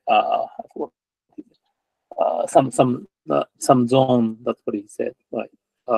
When he I forgot the terminology for that. But anyway, yeah. So thank you for pointing out that point. Yes, I agree. So that's exactly what I also wanted to understand. But yeah, still, Android is not complex enough to do that, I'm afraid. Please, Shiwei. Hi, thank you so much for sharing the work. I'm glad to see you again, Takashi. So thinking about the Vygotsky reference, but also going back to your examples themselves, I was wondering if we can take a different tack to receiving your work in terms of theater. After all, these are art projects. So if we take a theatrical point of view, what's really interesting perhaps is that none of these are, they're not meant to be scientific. It's an artistic response. For example, we can think of the whole posing of the installation. The way that the visitors come in or the performers are brought in is very much staged in different ways, right? So we could think, for example, of these androids as masks of some sort, right? A theatrical mask, because I'm thinking of the great director Jerzy Grotowski's work with masks. In his case, of course, it's poor theater. He was training his human actors to even use their own skin, their tech, and turning them into a mask through which they can perform.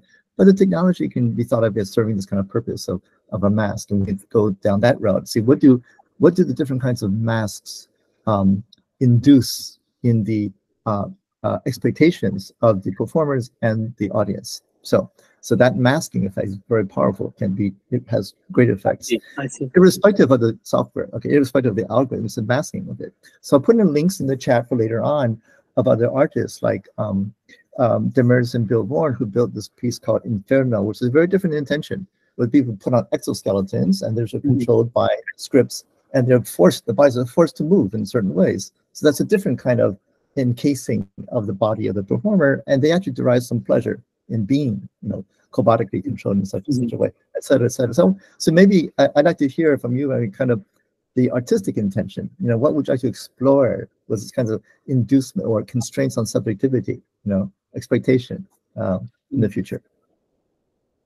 Yeah, thank you for asking me that question. My motivation was why the people needs conductor for the orchestra, because you can put like metronome in front of the orchestra. That may be good enough for the people to play, right? But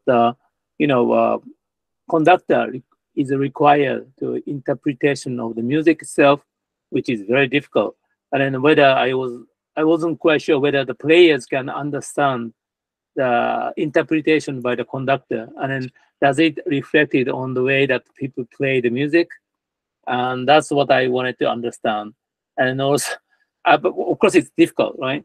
But when I used my Android to play with orchestra, I found that we need a longer time to be with, the players must spend more time with Android.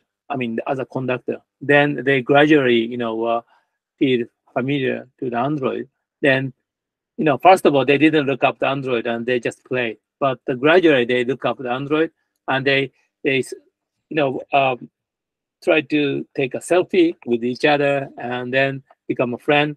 Then there's some interesting, resonance is coming out between Android playing behavior and then orchestra.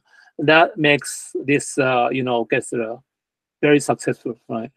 So then after that, several, the musicians and conductor came to me, and then they really want to understand how this, chaotic and crazy conductor certainly works for other music, not just this music, but for the other music, other types of music. And then whether we need more information about the players, like can we take a heartbeat or some temperature, other muscle tensions, all these muscle voltages, right? And then send to the Android, and then Android receives all this information from the players.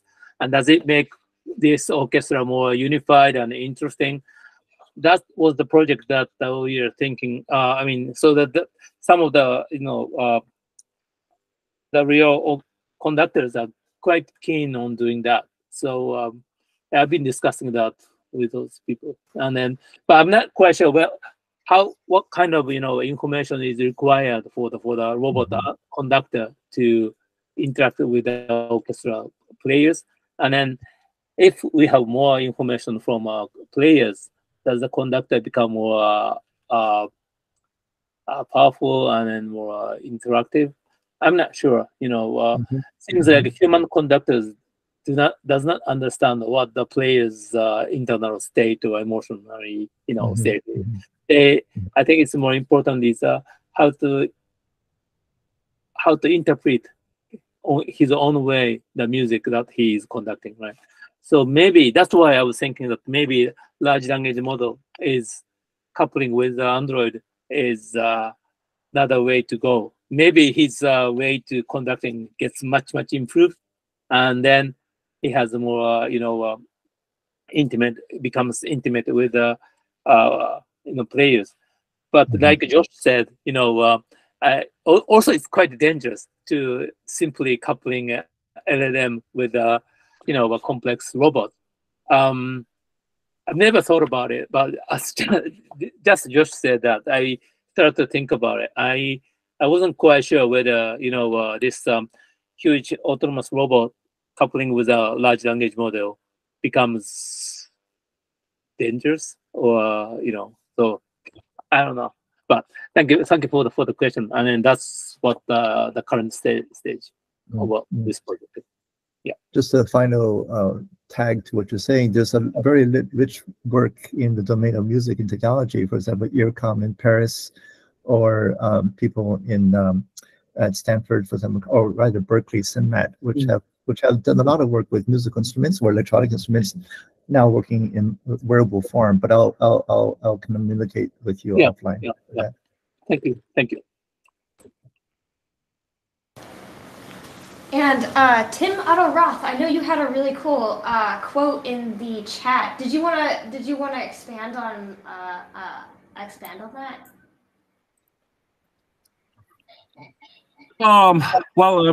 Yes, I quoted Petrarca, who discussed the quality of imitation. So what I talked about on it on Monday, and he just talked about the different qualities of imitation, and he said, the task for a poet is not simply just to reproduce, because this is what was triggered by Takashi, is that what apes do, and this is what a poet exactly should not do. So, and he brings he exemplifies this a bit more. I can post the whole citation if you want, so in the chat. So.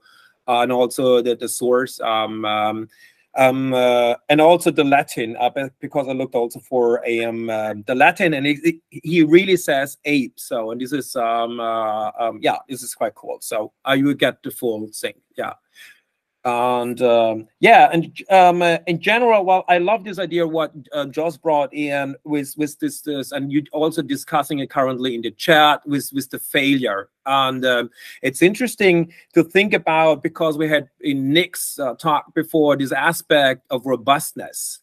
And if I recall, Kitano, who spoke about robustness, is that the worst case for robust systems are failures, because they end up in a disaster. This is an interesting thought to think about, how to combine these different ideas. So because if you have a very robust airplane with all coded and that it flies safely, but there are some very, very, very rare occasions when the system can fail, and consequently the airplane will fall down to the earth. So for instance, So and I will post the Petrarca now to you. I just wanted to build on what Tim was mentioning. You know, one of the things I think that AI and robotics is doing is drawing us away from monolithic thinking, like thinking of the entire robot, the android, the car, the organism. You know, parts of us are failing all the time. And you know, that's important. That's a part of, you know, how do you, and again, this is something that Nick touched on, how do you reconcile robustness and failure and, you know, risk and opportunity? You know, we're making these physical machines, these embodied machines at least, in which most failures are catastrophic because they are monolithic machines. They are not machines made of machines and machines. So it's binary. They either fail or they don't. And that's, you know, another aspect of unacceptable danger. One of the things we can learn from nature is how she's able to balance failure and success, you know, simultaneously at all levels, at all times. These are things that really haven't been explored very much, I think, in robotics and AI. And it's a creative solution. How do you fail and succeed simultaneously and carry on? I see. I think I also wanted to note, actually, before we continue with this discussion, that our last speaker did join us, and we're super excited. So I wanted to make sure that we had time, so she had some thoughts to share about emotions in robots, which I think is really nice. So Nick, do you want to finish up with your comment, and then we can hear from Fatima real quick? Would that be all right? That's all right. Go ahead. Okay. Yeah, sure. So, so Fatima, thanks for joining us. You're still here, right? Yes, she is indeed. Yes, perfect. We don't hear you. Do you have audio? She's muted. You're muted. Maybe. Yeah. I see the mute sign. Yeah. You appear to be muted. Hi. Hi. Yes. All right. So do you want to give about? Oh yeah. Do you want to give about like a 5-minute introduction to the to your? Yeah. Okay. Perfect. It was so fast. Yeah. Okay. Yeah. Just so for everybody, so Fatima, thank you so much for joining us. We're really excited. She got her PhD in effective computing from the University of Tartu with an emphasis on the study of multimodal emotional recognition.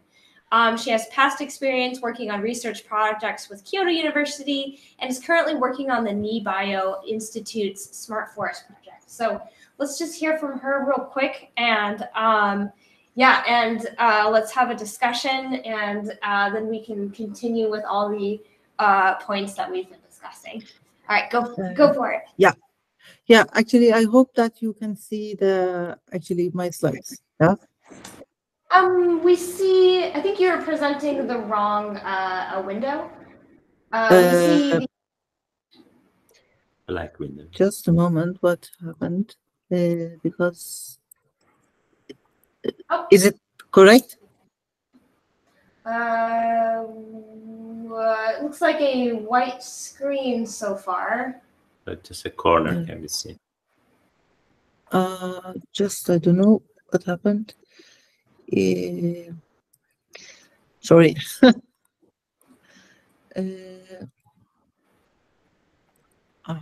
Yeah. It's just now should be here. Yeah. It should. Yeah. Let's see. It's No? loading. Oh, there it is. Yeah. Perfect. Yes. Okay. Sorry. Yeah. that was my fault. Yeah, hello everyone. Actually, today I want to talk about something that I actually did in my PhD. The major that I worked in was affective computing and multimodal emotion recognition.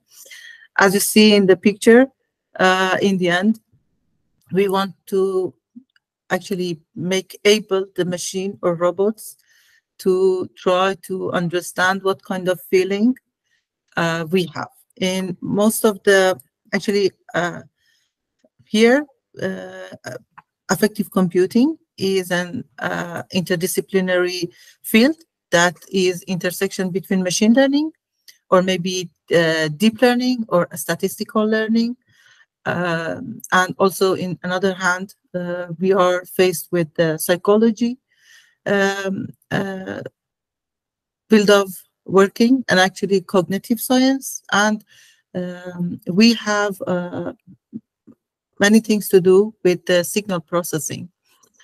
So if I want to actually say affective computing is the study of development of the tools, or maybe for analyzing, or maybe most of cases recognition of the human emotion or affect is something that come from the some signals that come from the human.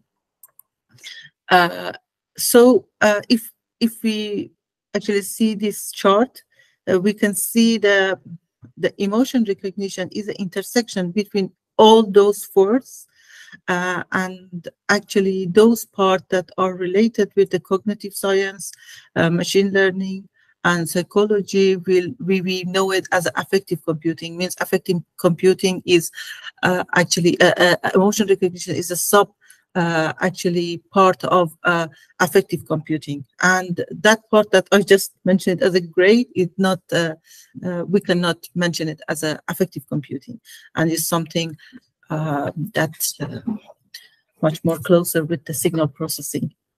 The emotion recognition, if I want to talk with, in most of the cases, they use the different models that they can be voice, images, biosignals, and the others. So means in most of cases that now they are working is the combination between the voice and images. And but about the biosignals also, researchers work a lot, but in less works we can see the combination between the biosignals and voice and images. But in most of cases, when we are focusing on the emotion recognition, these two will actually come together. And we work with a speech. If it's be actually vocal-based signals, like as a speech, or maybe if we work with the images, we can have a facial-based recognition system, or maybe gesture. So there's something that I did with the PhD. Most of cases, I worked with the speech-based emotion recognition. In case of that I really love it. The interesting part is how we can find those kind of features if we don't use the deep learning. Because if we work with the deep learning, most of the actually effort goes to how we can develop this model to work on this kind of actually for different application that we want to develop. But the interesting part for me is how we can actually design or maybe formulate new kind of features, that speech-based features, that they come from the speech processing, and also a little bit with the something that we can find it in culture science, analyzing the culture, and also this something else that actually can be so interesting is the study of the denoising issues, that in this case it's come, and actually it's my favorite in this case. So I just mentioned different actually databases, different work that they use the different databases. The one of the most famous one is SAVE, that they just use for actually male native English speakers, but in another cases, actually, just I worked with fish. I just worked with the not the multi-mode, two modes that was actually come from speech and facial expressions. In this case, I had a strategy. One of them was extracting the manual features for facial expression and for speech signals. For the speech signal, actually, I just made that combination that I think they can work for a different kind of databases. In this different kind of databases, we had just native speakers with the gender that they male English speakers. Another one was the different kind of English speakers with a different gender, but they were not native. And another database that we used was actually included different kind of languages. They are native or non-native, and different kind of accent, because we wanted to know this kind of data that we are referring to, it's enough general. So and with another strategy, we just extract those kind of effective distances and angles in the face by using the actually landmarks that I have it here. We just actually put this landmark on the faces.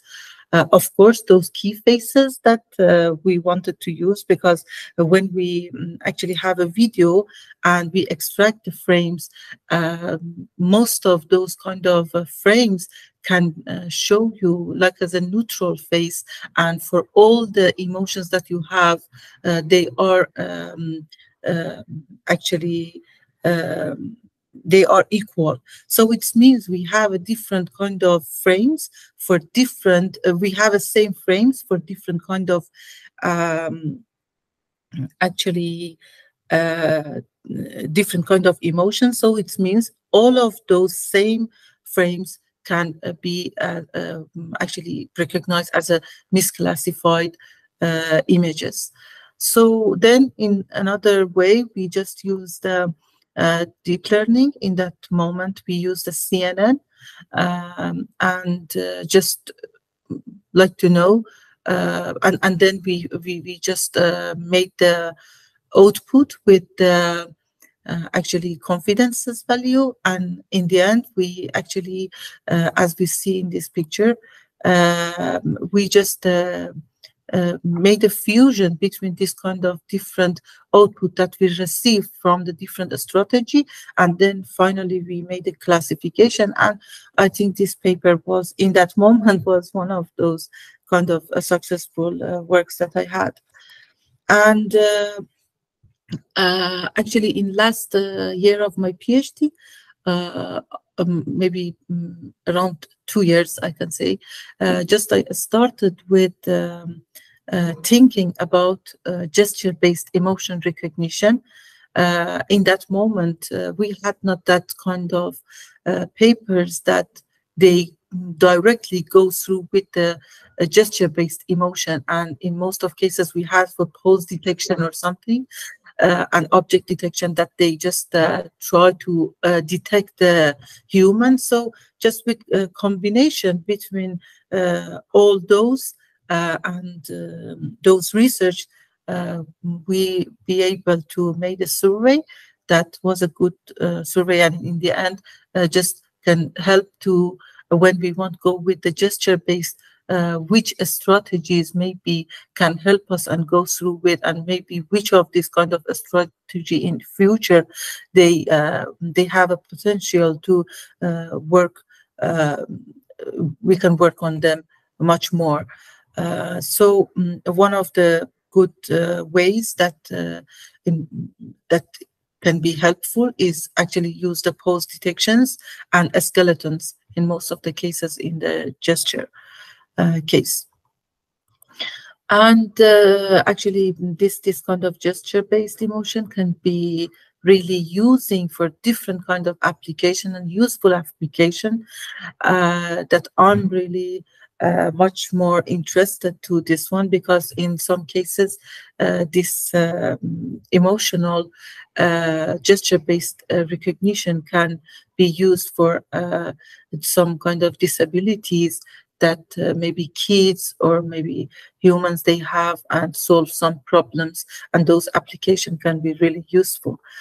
In the end, I can say if someone goes with actually goes through with the affective computing research area, in the end of the day, it will be familiar with machine learning techniques, deep learning, statistical learning, modeling, a problem, simulation, data analysis, speech processing, noise reduction, biosignal analysis. Actually, EEG signal analysis is something that the signal comes from the brain, and actually applied psychology. And it's a really interesting field of study. And actually, thank you. Arigatou gozaimasu. Arigatou gozaimasu. Thank you. That was really great. Sorry, I just got so fast. So I made that mistake in talking. You were great. You were great. No worries. It was wonderful. Thank you. Yeah. So if we have any questions or comments, please feel free to unmute yourself and say something. I'm going to say something first since I'm already unmuted. So I'm curious to know about how, what are your thoughts about designing robots that are able to make their own meaningful gestures? And I think what is interesting there is humans, we make gestures that are important to us as humans. But if we look at other animals, they make gestures that we might not understand. So it may be the case that robots, they might not have gestures that we would understand too. So do you think that robots, depending on how we build them, would have completely different gestures and emotions even than what we would understand or experience as humans? About the difference between the maybe human and animals? More like, I was using animals as an example to think about how robots could be different than humans. But if we were to design, use this information to understand emotions and expressions in robotics, what would that look like? Yeah, actually, about the gesture, something that is there, and we focused on it, and actually we try to for actually I can say for have a gesture-based emotion recognition system, we need go through with two part of the study. One of them is modeling, that how these models work good, means actually developing and implementing and raising up the accuracy of the model with, in most of cases, that is deep learning, because we using most of cases videos, so the huge number of the data, so the classical way doesn't work that much for this case. So one way is that we are all the time have a facing a challenge with is that kind of deep learning part. And another thing that I think is really important to know, which kind of, for example, actions can in the end can define what kind of feeling. Because in most of cases, we can see the people, actually these kind of researchers, they just focused on the structures of the deep learning and say, as a general work, how it's work. But in that case, for example, if we want to think that we are working with the gesture of the actually kids with the autistic actually disorders, and or maybe autistic behaviors, it can be different with the, for example, thinking about the students that they are on the Zoom, they are just listening to the teachers, and they are, for example, bored or maybe tired or something. So it means first we should know which kind of actually, because culture is important, gesture, actually gender is important in this case. It means when they are important, we should select those databases that those databases can actually fit our deep models correctly. So we cannot use the wrong data with the wrong strategy in the mind to, but just in the end expected that we have that kind of accuracy, or maybe this deep learning works good for us. Maybe, for example, that deep learning can understand and actually can, because YOLO now is in a version of 8 is released. So it means it can work good, but we use the enough data and actually correct data for that. So I think we should be care about that one. And robot also, if we just feed it with the good data, with the actually philosophy behind of that one be correct, it's work good. So and technically, if I want to explain, should I explain about technically? Oh, it's yeah. Actually, about the technically, if we use that, we have a different strategy. If we use the Kinect cameras, we have a depth actually vectors. So these depth vectors, we can have a skeleton of this kind of gesture.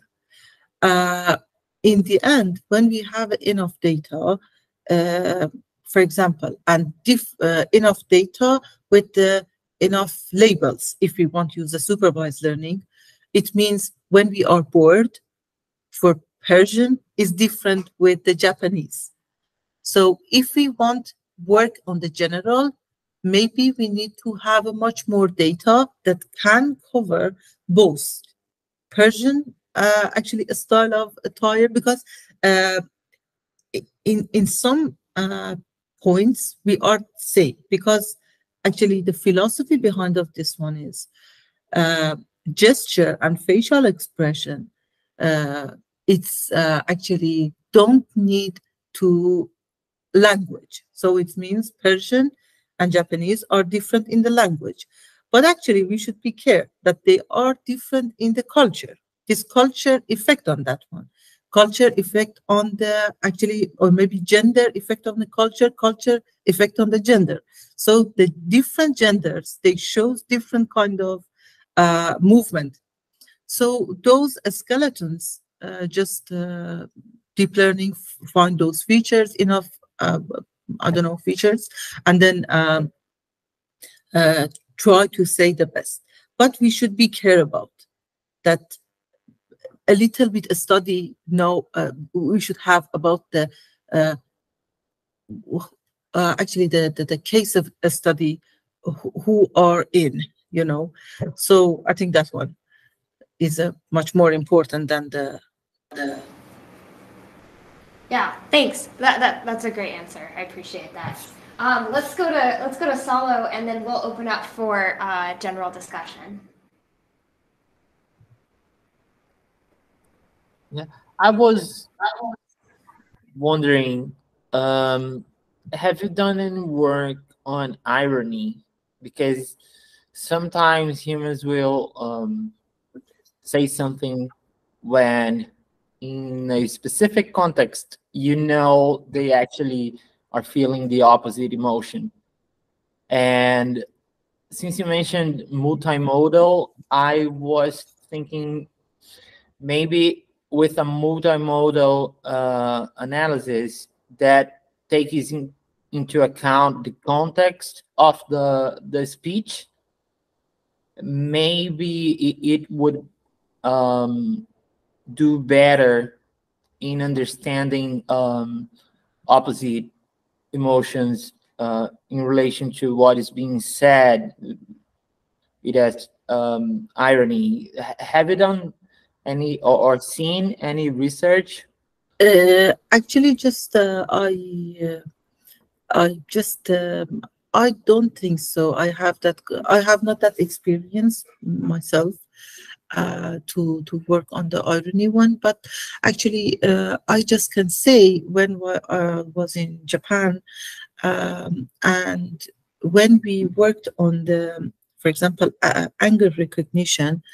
In one of the cases, I think because we have as you know, 6 basic emotions. When we are working on the basic one, maybe this answer can help.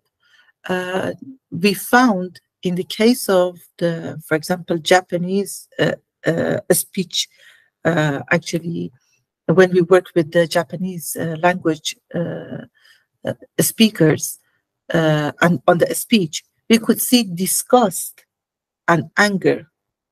Both of them can work the same. Of course, in most of the cases that we have worked, because in one of the work that I had, I found the table that this table tell us which kind of these basic emotions, they are close to each other, and they make when we work with them, we have a misclassification, and it's obvious according to the output of this speech when we use a different kind of speech features, like as filter bank energies. When we put them, we have a same. So this is, it's obvious when we, for example, sometimes we don't know someone shows disgust or maybe anger, or maybe the root of both of them is the same.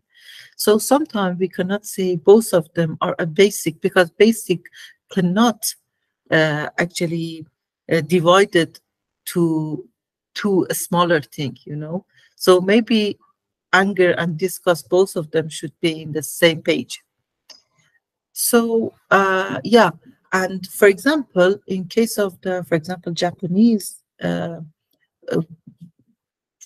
because in some kind of cultures, for example, like us, my culture, or maybe in Japan, people don't show a lot their feeling culturally. So maybe Estonian. I remember I had a experience to work with the Estonian, and that was really amazing. And just I remember that we trained this model with the different kind of languages, with the Indo-European languages, with the oral languages, because Estonian also is oral. And finally, when we asked the students come and actually in the closed room, show their feeling to some of those questions that someone asked them, was really funny, because all the emotions was the same, and all of them was like as neutral. So, you know, maybe in that case, it's difficult. And actually, I think in that moment, just a speech or maybe just facial expression cannot work. In that case, maybe, for example, we can use, if we are care and we need to know which kind of emotion it has, we should add more modality, like as, for example, have an EEG signals, or maybe design a condition that that we can receive the different kind of modalities and just work. I hope that could answer your question. Just this was my idea. I don't know, because I did not work on it. Yeah, I think that's a step, but I think that's something about meaning, that it's in the context, and simply by the signals, we will still be missing something. That, take acting, for example. You can act any emotion you are not actually feeling. So if you are in the middle of a conversation, yeah, of course, someone about how someone else felt. Yeah, it means this is come from the fakeness, how much they fake it.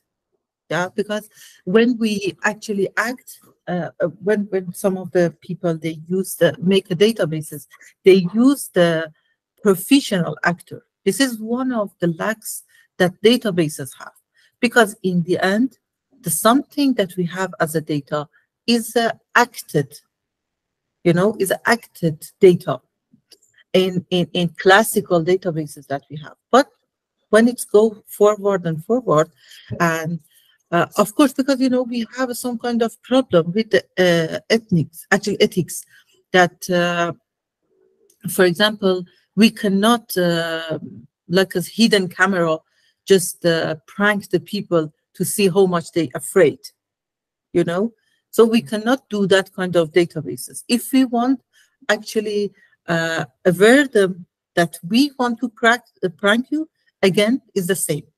So it means he knows, and actually this kind of reflection and this kind of actions that he shows is not exactly something that he showed. Okay. Yeah. I think this is related to some of the stuff that was being chatted about earlier about having multiple modes of communication, and also it's a lot of it can be a result of the interactions and the dynamics.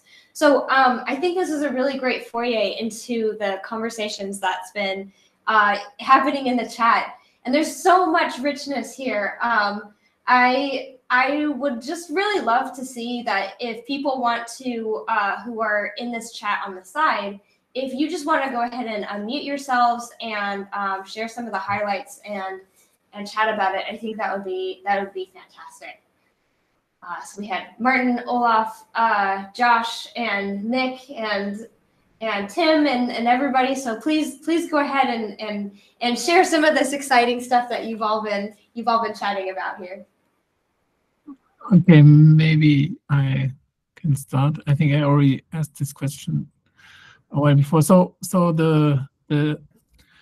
I thought because Josh actually wrote the book on embodiment, or one of the books on embodiment, and there's no GPT. I thought I should ask him about whether his opinions have kind of changed. So I think in one respect, I think like embodiment has these two aspects I mentioned there. That one, I don't even know if these are like the official claims of embodiment, but this is how I understood it. It's like one of them is that if you have the right kind of embodiment, then basically you can reduce your computational effort to solve tasks. So for example, we have a kind of soft hand, and that makes it much easier to grasp glass than if we had like a steel hand, like many robots do. So I think this is sometimes called morphological computation. I think it's totally, I'm totally on board with this. Like I think it's kind of, everybody knows this nowadays. But then there's the other claim, which is much stronger maybe, that embodiment is required for intelligence. And I also used to be on board with this, but now I'm at least a little bit less sure about this than I used to be. So I wanted to ask how Josh sees this. Sure. Great questions, Martin. So the book you're referring to that Rolf and I wrote was published 15 years ago. So a lot has happened in AI and robotics in the last 15 years. Morphological computation, which you mentioned, I would say is absolutely one sort of repercussion of embodied cognition. There are many, many more, and I tried to mention a few today that have sort of arisen over the last 15 years. So I think there's lots there to explore. Claim number 2, embodiment is necessary for intelligence. I think embodiment, robotics, xenobots, ChatGPT, DALL-E, Stable Diffusion, they are doing what technology has always done, which is challenging our complacency that we think we know what intelligence is. And Rod Brooks probably said it best. The moment something like ChatGPT comes out, a lot of people claim it isn't intelligence. Intelligence is something else, right? It's just causing us to redefine what we mean by intelligence. Personally, ChatGPT is a new thing under the sun. Whatever it is or whatever it's doing is new for us humans. Is it more intelligent than us, less intelligent, a different kind of intelligence? This is something we, as society as a whole, is now grappling with. So I wouldn't support the claim that embodiment is necessary for intelligence, because intelligence is undefined. You know, things that have embodiment have different kinds of intelligence, from things like ChatGPT, which seems to be capable of, I wouldn't say AGI, but it's very general purpose, but it makes tons of mistakes. It's dangerous. It doesn't know when it makes mistakes. It is simultaneously, you know, smarter and dumber than humans. It is a different kind of intelligence, and it's worthy of study, and clearly is already finding many, many good uses in society. When or if we ever get to, you know, embodied machines that are also useful here in the real world, we'll have the same discussion, just a different kind of intelligence. So Martin, I'm not trying to avoid your question. I just think, you know, if we're going to ask those kind of questions, we have to be very much more detailed in what kinds of intelligences we are talking about, and do we want to let them loose in society, and how so? Yeah, I mean, I kind of agree. I think it's a wide, there's a wide field of things, and I don't really know what kind of intelligence GPT has. Definitely has some kind of intelligence. It's pretty surprising also to me how good it is, and then in other things it's very bad, but yeah. One game I play with my students is, imagine you connect ChatGPT to your car and you tell your car how you want it to drive and where you want it to go. Would you get in that car? Personally, I wouldn't. Not to cast aspersions on ChatGPT, but to, again, point out it's good at some things and not so good at others. And is there enough training data in the universe to make it good at all these things? I don't know. It's just something new. It's something different. I also can't talk about the intelligence of ChatGPT without a proper definition of intelligence either. And I think that's true of your claim of embodiment being a requirement for intelligence. That there's also many definitions of embodiment too in this case. And I think that maybe a few that are relevant here are that one of the things people talk about in embodiment, especially with machine learning systems, is being grounded, that it's not working in some abstract symbolic space, but is actually having to deal with the consistencies and the patterns and the rules of physical nature. And I think that ChatGPT is an interesting example there, because it's never interacted with driving a car. And so absolutely, Josh, I wouldn't trust it to drive my car. But it's trained on data from a bunch of human beings who are grounded in physical reality and are creating language spoken and written down that is based off of their experience. And so it's in some way almost indirectly grounded in the realm of language, even if it's not actually grounded in behavior space. I think that the other interesting part of the embodiment is necessary for intelligence discussion is the take that a lot of the stems out of Rod Brooks's work, as Josh mentioned, and in Elephants Don't Play Chess, I don't think that he was saying morphological computation is absolutely necessary or symbol grounding is absolutely necessary. But I think that what he was talking about was that end-to-end systems are necessary. And at the time, machine learning relied a lot on hand-designed features and arbitrary symbols that were manipulated with one another. And he was saying, like, that's a really bad idea, because that creates a lot of biases and a lot of fragile dependence on what you consider to be a symbol, how it interacts with other ones.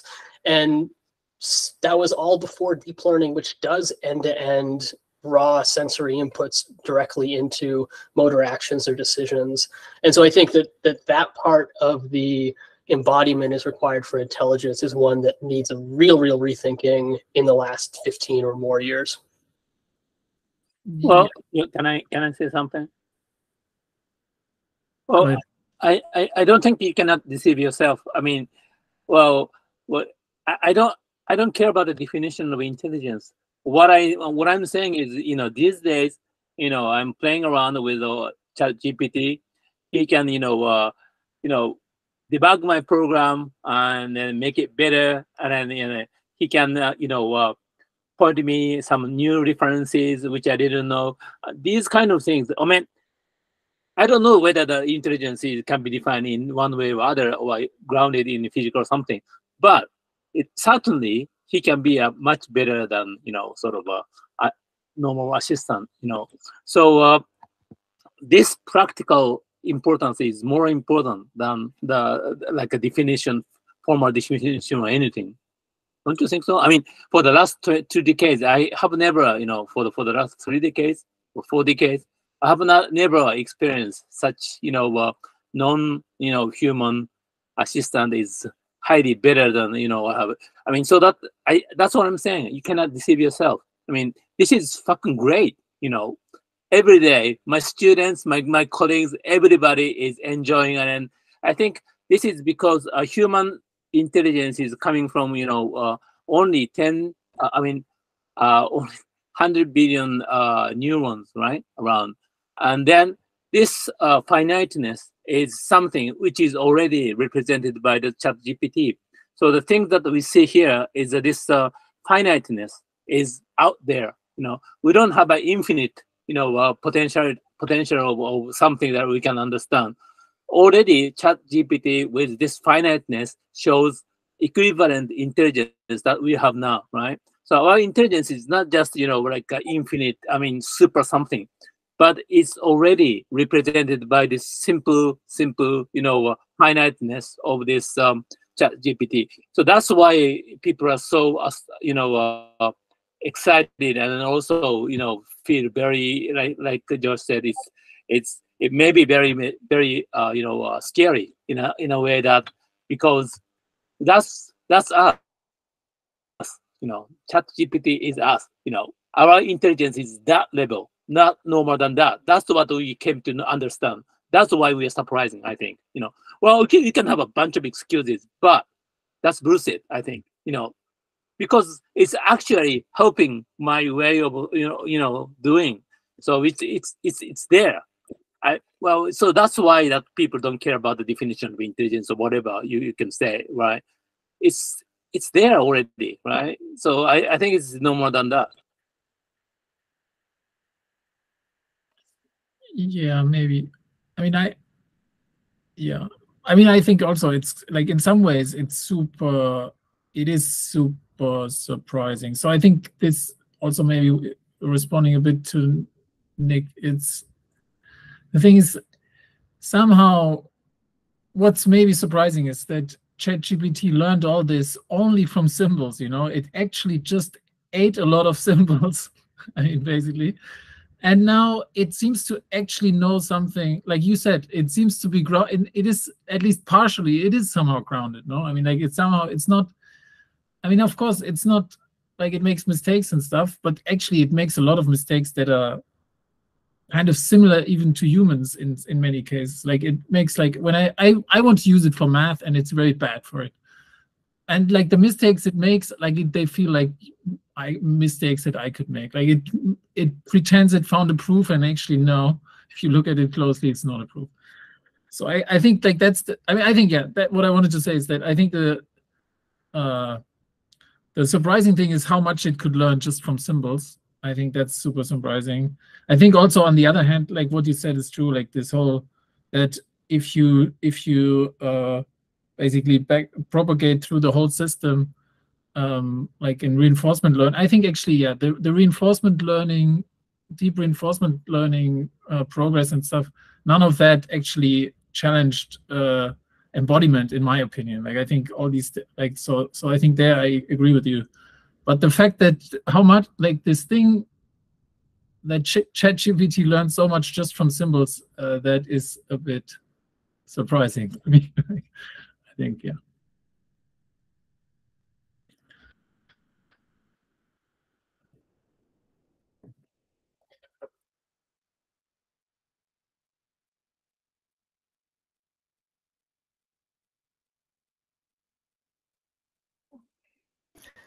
Maybe, Yes, please. maybe I can jump in. I'm thinking this is we're entering into some big depths, deep waters here. If we, with example of self-driving cars, for example, I showed students this video from the dash camera of self-driving cars is being tested in Tempe, Arizona, where my university is based. Just moments before a woman was killed by the car. I don't remember which company it was. I can't remember which one that was testing the car in Tempe, Arizona. And it showed the face of the co-pilot, the human guy who was in the, Uber, okay, name names. The co-pilot who was sitting there, I guess he was texting or something. He looked up just the last second, and you see his face flash in horror, okay? And he shows this to the students and say, well, what's the difference between the machine learning programs that were driving the car and this guy? It's a horror. So in other words, the algorithms are, what I say, are indifferent. The technology is indifferent to the fate of the woman who was killed. And that's the key difference, right? This point about, and this brings in the notion of care. So yes, I like very much Salo's point, right? Distinction, not to confuse these different notions, intelligence, consciousness, etc. But I also like to include care, right? Now, we don't have time, and I don't think that anybody has, like a path from a set of deterministic patterns or operations all the way layer by layer by layer. If you want to throw in materiality, great. You want to throw in some sort of embodied experience, great. But each layer is a lot of work, right? We know that to get, but we're not even, at the point of talking about these other layers before we can even think about care. The other example I take is we want to start from, it depends on where we want to go. If we want to talk to the public about questions of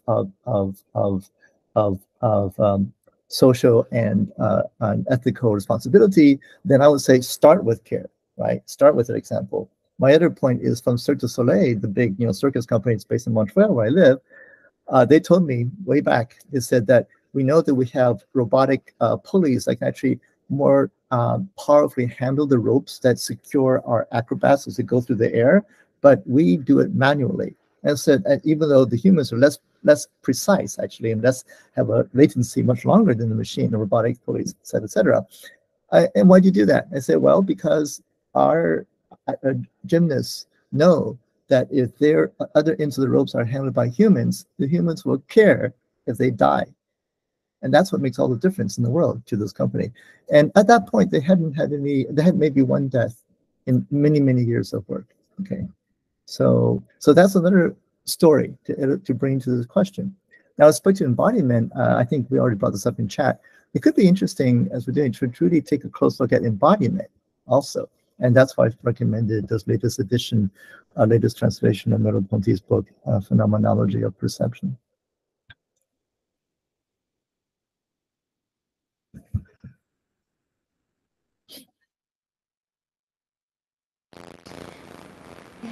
I also want to share a comment from Olaf that he wrote in the chat. He thought that he likes this thought that we're indeed looking at a mirror, which conventionally are able to interpret directly because it's written in contemporary enough natural language.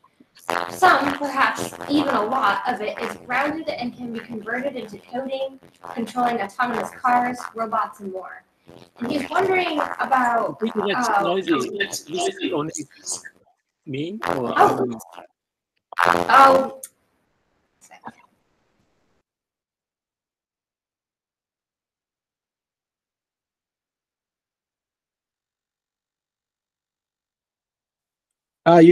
You're muted, Alisa. Is it better now?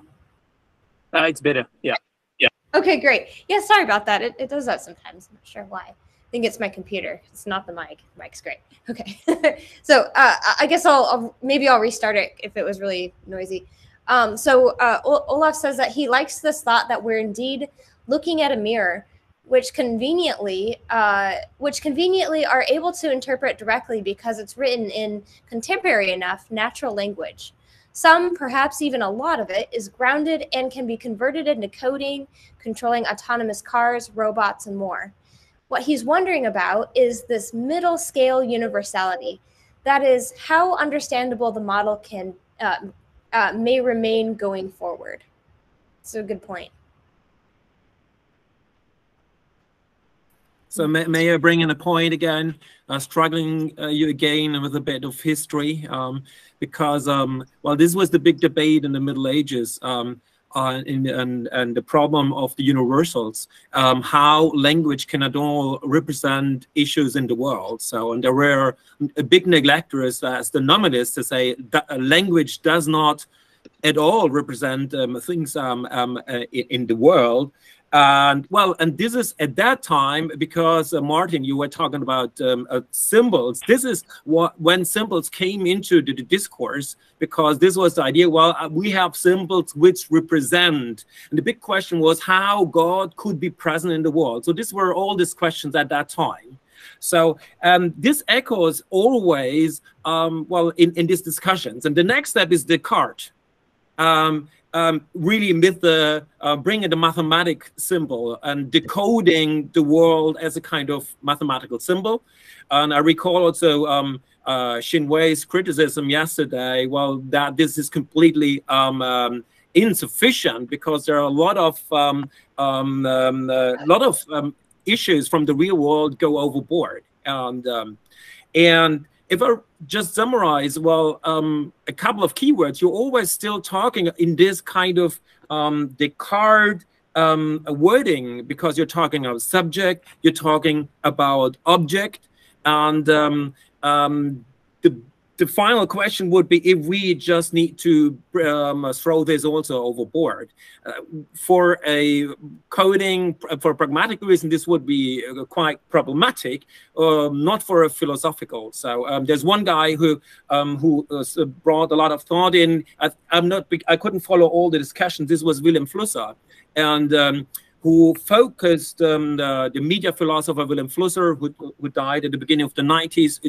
Who thought a lot on the machine and the apparatus.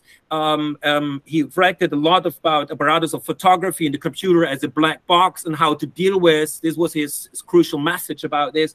And he said, well, we should focus more not on the object and the subject, but more on the procedure, on the process. And for him, this is the end of the subject. We need to speak about the project. So just as a short input.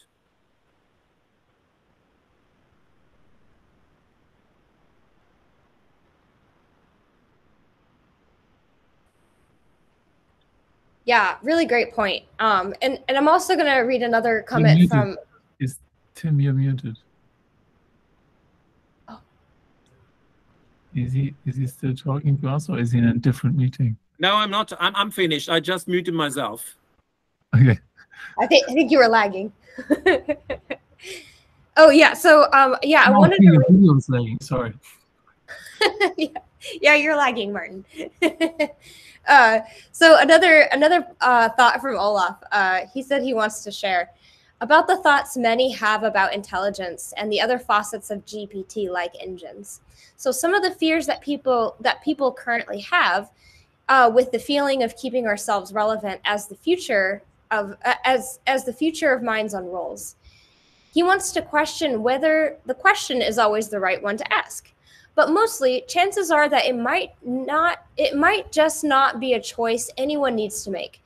As we've seen from biology, entities often get merged into each other to constitute new generations of organisms, to constitute new generations of organisms. And our identity might merge and shift as well. So there is no strong reason to think that our future self should be limited to an appendix part. At the risk of sounding too transhumanistically optimistic, we may need to consider some symbiotic selves as a likely outcome in our mapping of our technological future. Not that we can predict it anywhere close to being to what it accurately will be. And he thinks it'll be important. He thinks that this is important because it might help us design the right tools, which make us operate mindful, enriching, wholesome shifts in designing and merging with our tools in the way that we use an abacus, an intelligence augmentation, rather than the way we use a calculator, which is intelligence offload. So, so I think that's super interesting, and I wanted to share that with everyone. Yes, please.